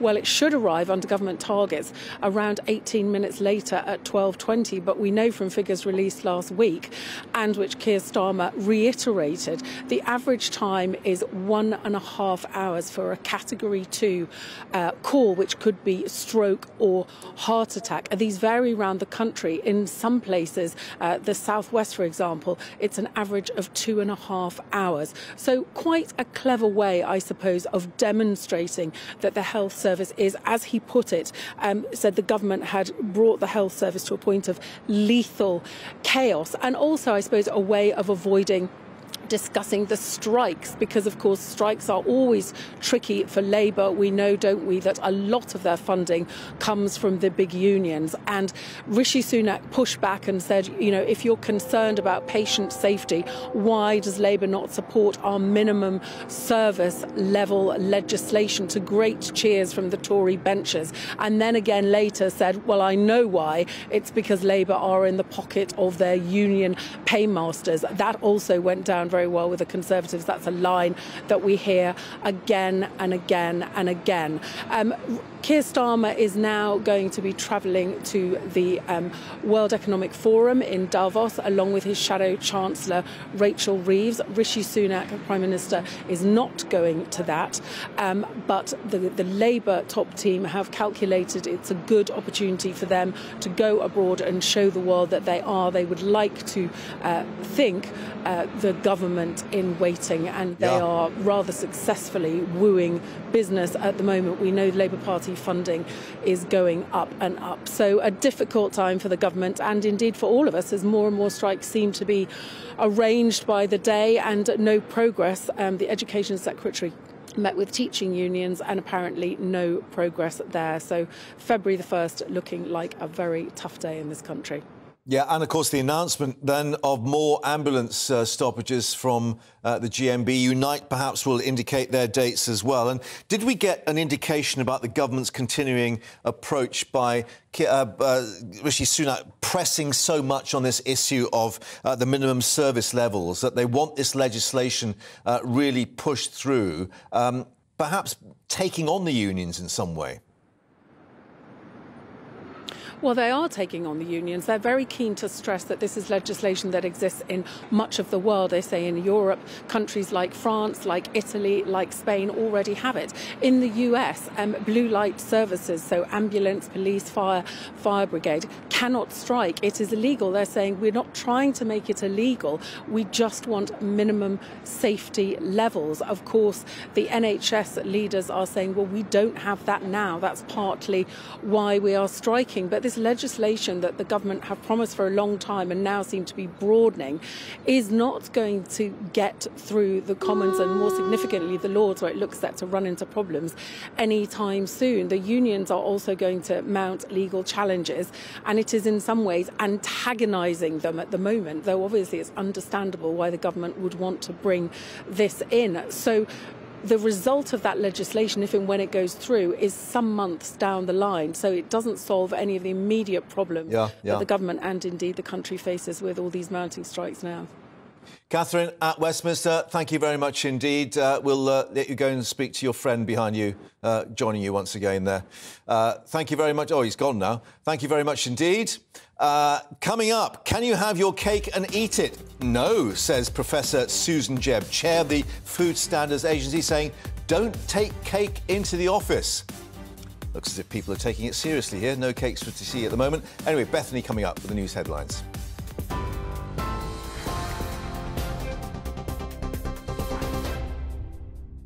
Mark, thank you. Good afternoon. It's 33 minutes past 2. I'm Bethany Elsey in the GB newsroom. As nurses in England stage a 2-day strike, the Labour leader is urging the Prime Minister to take responsibility and admit the NHS is in crisis. Members of the Royal College of Nursing from 55 NHS trusts are walking out in a long-running dispute over pay and patient safety.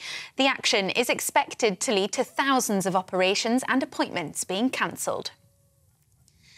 Meanwhile, 10,000 ambulance workers with the GMB union are to stage further strike action in the coming weeks in their ongoing dispute over pay and staffing. Paramedics, emergency care assistants and call handlers will walk out on the 6th and 20th of both February and March. The union says, following government inaction, they've been left with no choice. Unite, the union, also says it will announce further ambulance strike dates soon. And the Education Secretary has met with union leaders in a bid to avert strikes by the National Education Union over 7 days in February and March. Meanwhile, union leaders say no real progress on pay has been made and they are no nearer a solution. The rate at which prices are rising has slowed for the second month in a row, but the cost of some food has hit a 45-year high. The Office for National Statistics says the rate of inflation fell to 10.5% in December. That's down from 10.7% the month before. It says falling fuel costs were largely behind the slowdown, with the average petrol price down by 8.3 pence per litre since last month. And all police forces in Britain are being asked to check their officers and staff against the National Police Database. It's after serving officer David Carrick was sacked from the force yesterday. The 48-year-old was fired from the Metropolitan Police after admitting to 49 criminal charges, including 24 counts of rape against 12 women over an 18-year period. The Home Office has asked for serving officers to be checked to identify anyone who might have slipped through the net before vetting standards were strengthened. You're up to date on TV, online and DAB+ radio. This is GB News. Mark will be back in just a moment.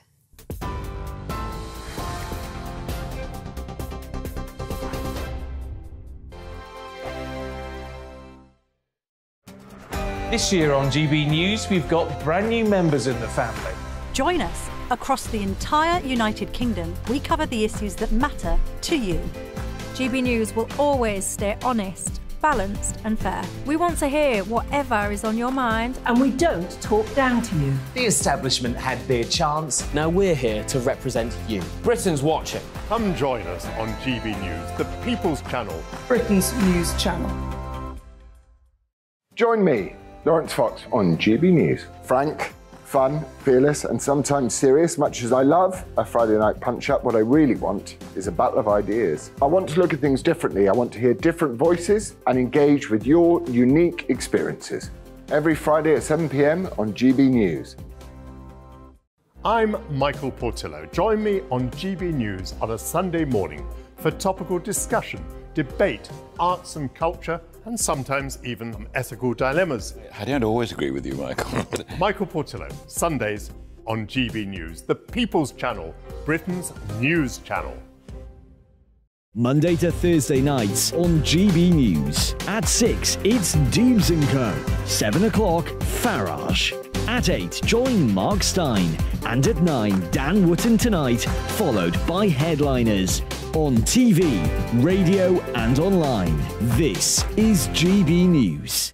We are GB News, the People's Channel. And right across the United Kingdom. You can find us on Sky Channel 512. Virgin Media Channel 604. Freesat Channel 216. Freeview Channel 236. And YouView Channel 236. You can also take us with you on DAB+ radio. With the GB News app and at the website gbnews.uk. We're absolutely everywhere. Come join us on GB News, the People's Channel, Britain's news channel.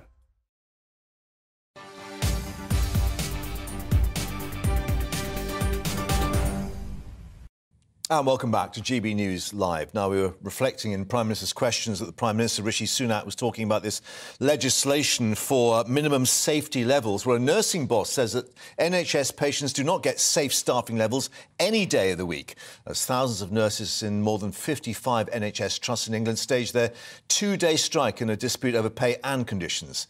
The RCN's chief executive, Pat Cullen, making that comment as patients face more disruption to operations and appointments, including potential cancellations, despite the promise that emergency care will be maintained.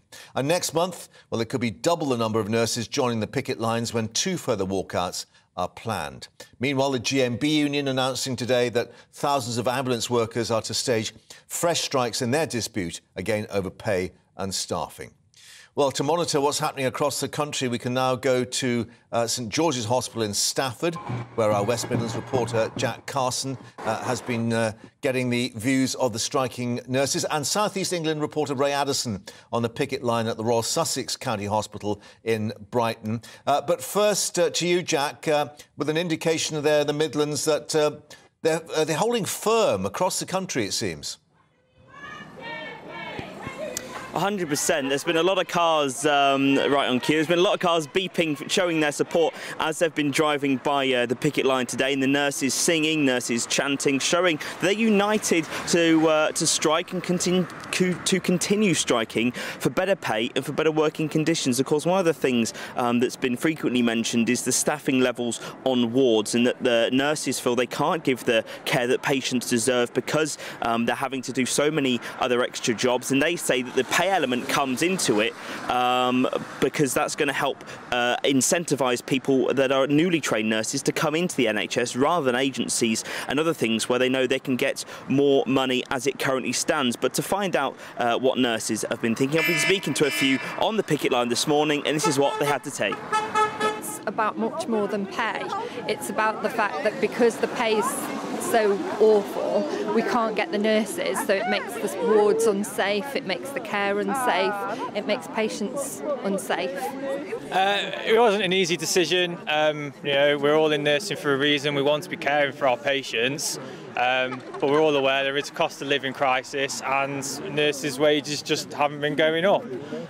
It's not just for nurses. I'm actually a nurse associate. It's doing it for us as well as our healthcares that work endlessly hard, etc. Yeah, not an easy decision, but it's about time the government paid us fairly. But equally, let's forget about money for a second. You know, we need more training places for nurses, and it's about time that we make the country aware how hard it is to work in what we're facing on a daily basis. We know on the issue of pay, of course, that the RCN are suggesting that they're negotiating around 5% above inflation. But Steve Barclay, the Health Secretary, saying that that is just an unaffordable pay rise, which is going to stoke inflation and take billions away, he says, from where it's really needed. But Pat Cullen, the RCN General Secretary, saying that nurses aren't striking, that people aren't dying because nurses are striking. Nurses are striking because people are dying. But for patients, what the impact this has been is that we know from the December strikes around 30,000 appointments had to be rescheduled. Similar numbers will be seen from these set of strikes as they also walk out again tomorrow. But from the NHS's point of view, for patients that need care, ring 111 in the first instance, but if you feel it is life-threatening, still call 999. Thank you very much, Jack, for updating us there in Stafford. So let's head down to the south coast now. And Ray is on the picket line there at the Royal Sussex County Hospital in Kemp Town in Brighton. And Ray, this is a theme that's running through. It's not just about pay, they say. It's about concerns for patient safety and, of course, conditions in the hospital wards. Yeah, absolutely. I think the message that I'm hearing today from nurses is that this strike is very much about patient safety. Yes, they need to have improved wages, they tell me, but only because that will maintain staffing levels here, and those staffing levels are key for maintaining patient safety. I'm joined now by Davina Lovell. She's a deputy sister at the Children's A&E department. Davina, thank you very much for being with me this afternoon. Obviously, you're a nurse in A&E. How challenging has it become working in that department? It's often described as a war zone these days, which is not a word that should be used with a children's A&E. We're not able to offer the standards that we strive to do. Patient safety is most certainly being affected. We will work as hard as we possibly can, but there just aren't enough of us anymore. Too many staff are leaving because of the pressure, the lack of staff available. The pay certainly is affecting things. We need to make a change now because we're running out of time. This is the first time you're striking here today. It's the first time nurses in Sussex have gone on strike. How difficult a decision was it for you? Awful. Awful. I think everybody over the last few days has really struggled with this. We're doing this because we need the patients to be safe. We're trying to be an advocate and a voice for nursing, for patient safety, and to make a change before it's too late. You're worried about patient safety moving forward. What about patient safety today? If somebody has an accident and they need to bring a loved one into accident emergency today, especially a child, what level of care will they receive? Will it be enough? Yes. It definitely will, and it's very important that anybody at home with a very sick or injured child does attend A&E. The doctors, there are nurses who are still working. We will not let them come to harm, but there is a lot of us out on strike. People are safe in there. Davina, thank you very much. Thank you for joining us. As you can hear, a lot of passion here. The numbers, I'd have to say, have dropped from their peak of around 300 about an hour ago. We're probably back to about 100 nurses. Second day of strikes will be taking place tomorrow, and I'm told that will be much larger attendance on that date.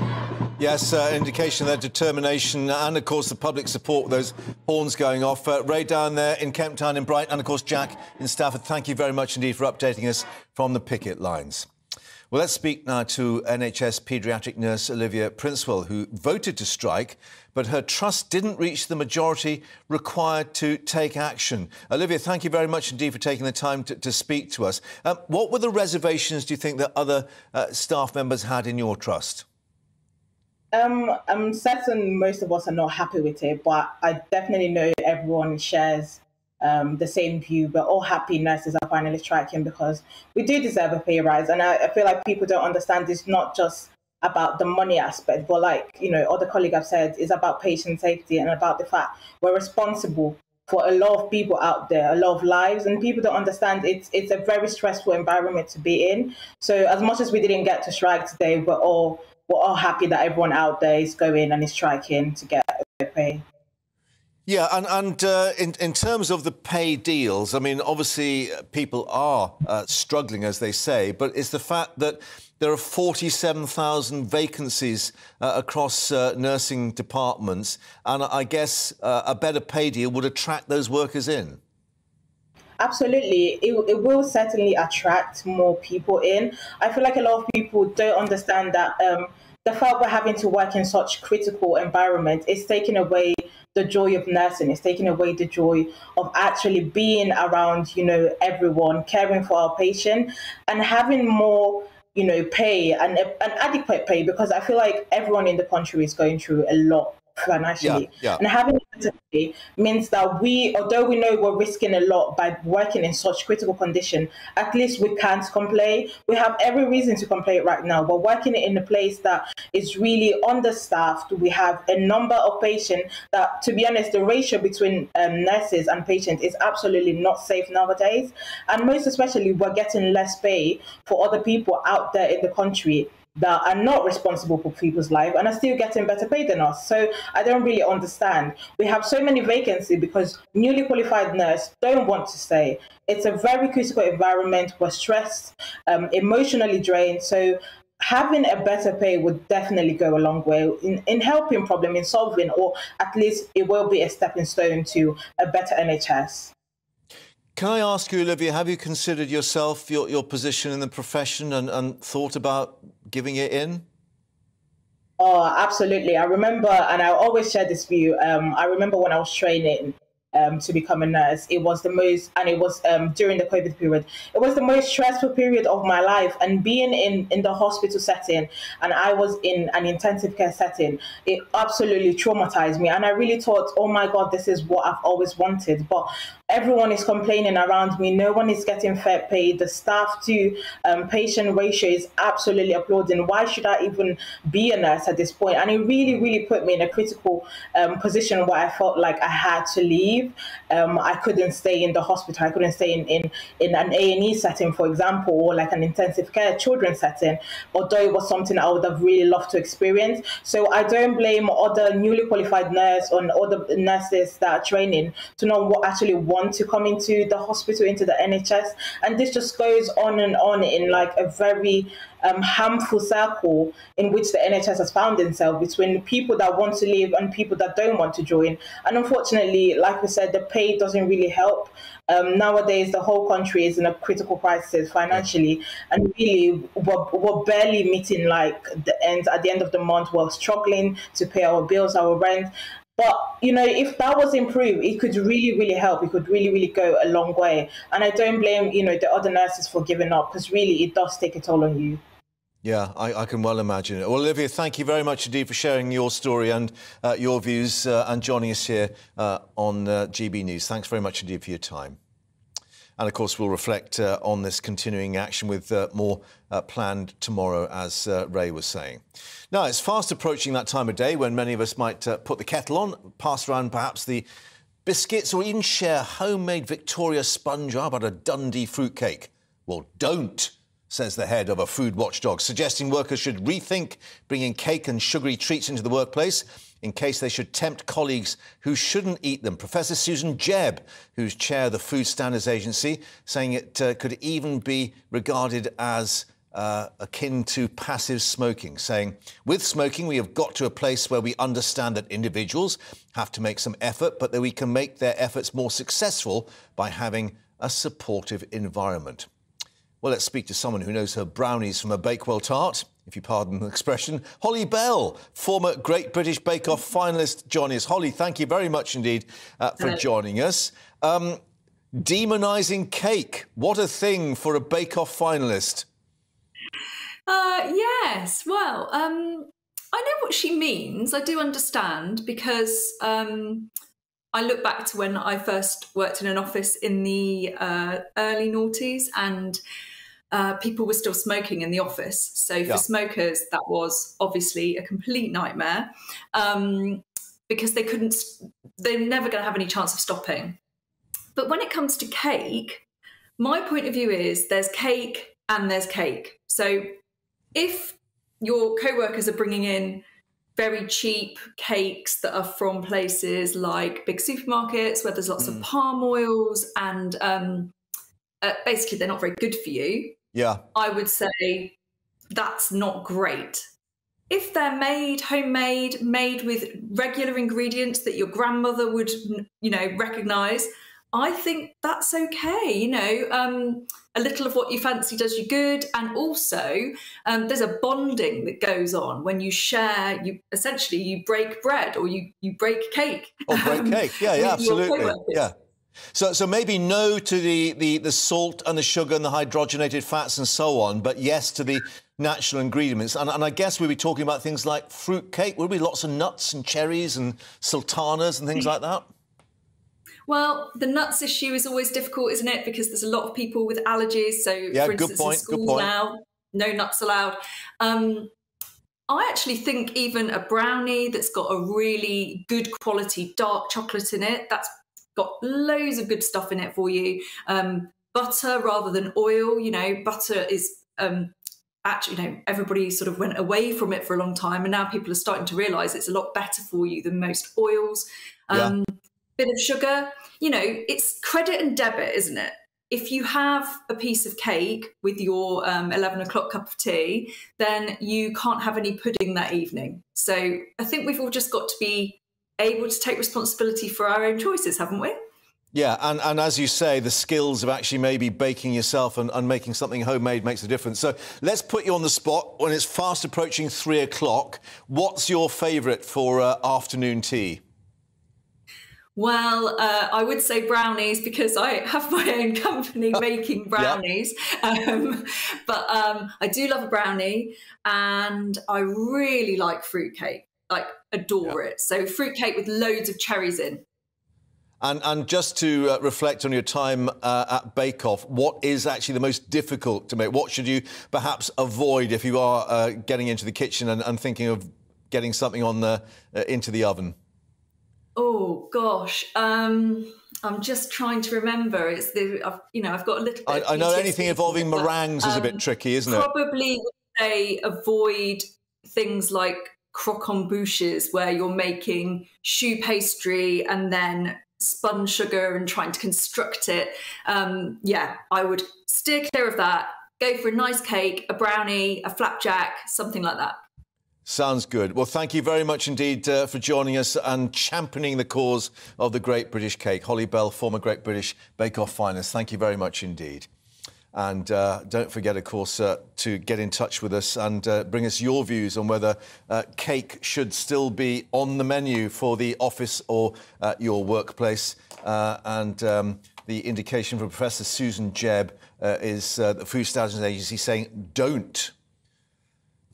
What fun. Anyway, let's bring you some pictures we're getting in on the latest from Extinction Rebellion. You remember, of course, that they were involved in many protests where they've been chaining themselves to the entrance of the Department for Levelling Up Housing and Communities in London, protesting against a new coal mine in Cumbria approved by the Secretary Michael Gove.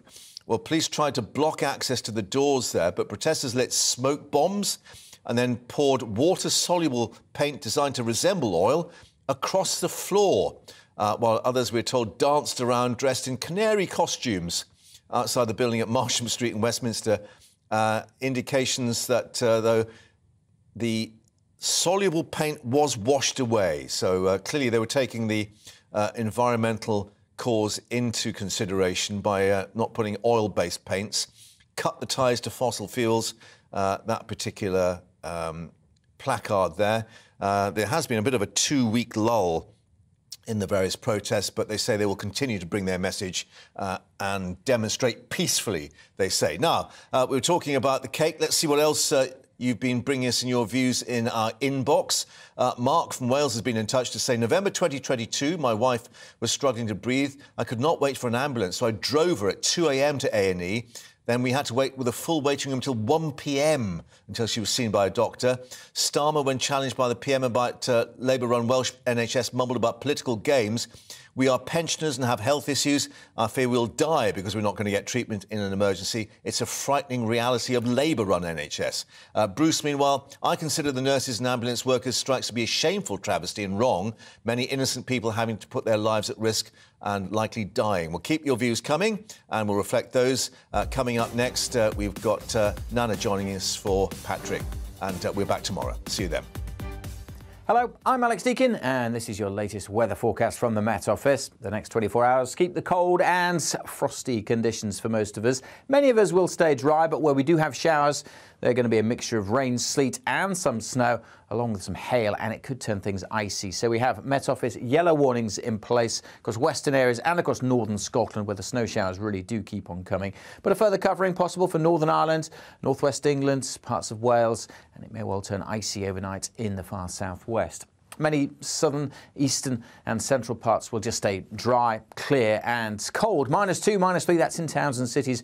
Rural areas will be much lower than that. A bit more wet weather to come into northern Scotland through tomorrow. Chiefly that'll be rain, certainly on coast, but above any hills. It'll be mostly snow that continues to fall. A few flurries possible in northwest England, North Wales and parts of Northern Ireland through the day. Again, a mixture of rain, sleet and some snow here, but many central and eastern parts, again, just dry and sunny, but cold, with highs of only 3 or 4 Celsius for many, and feeling colder in that strong wind across northern Scotland that will continue to bring snow showers over the hills here during Thursday night, and then potentially things turning icy once more. And it could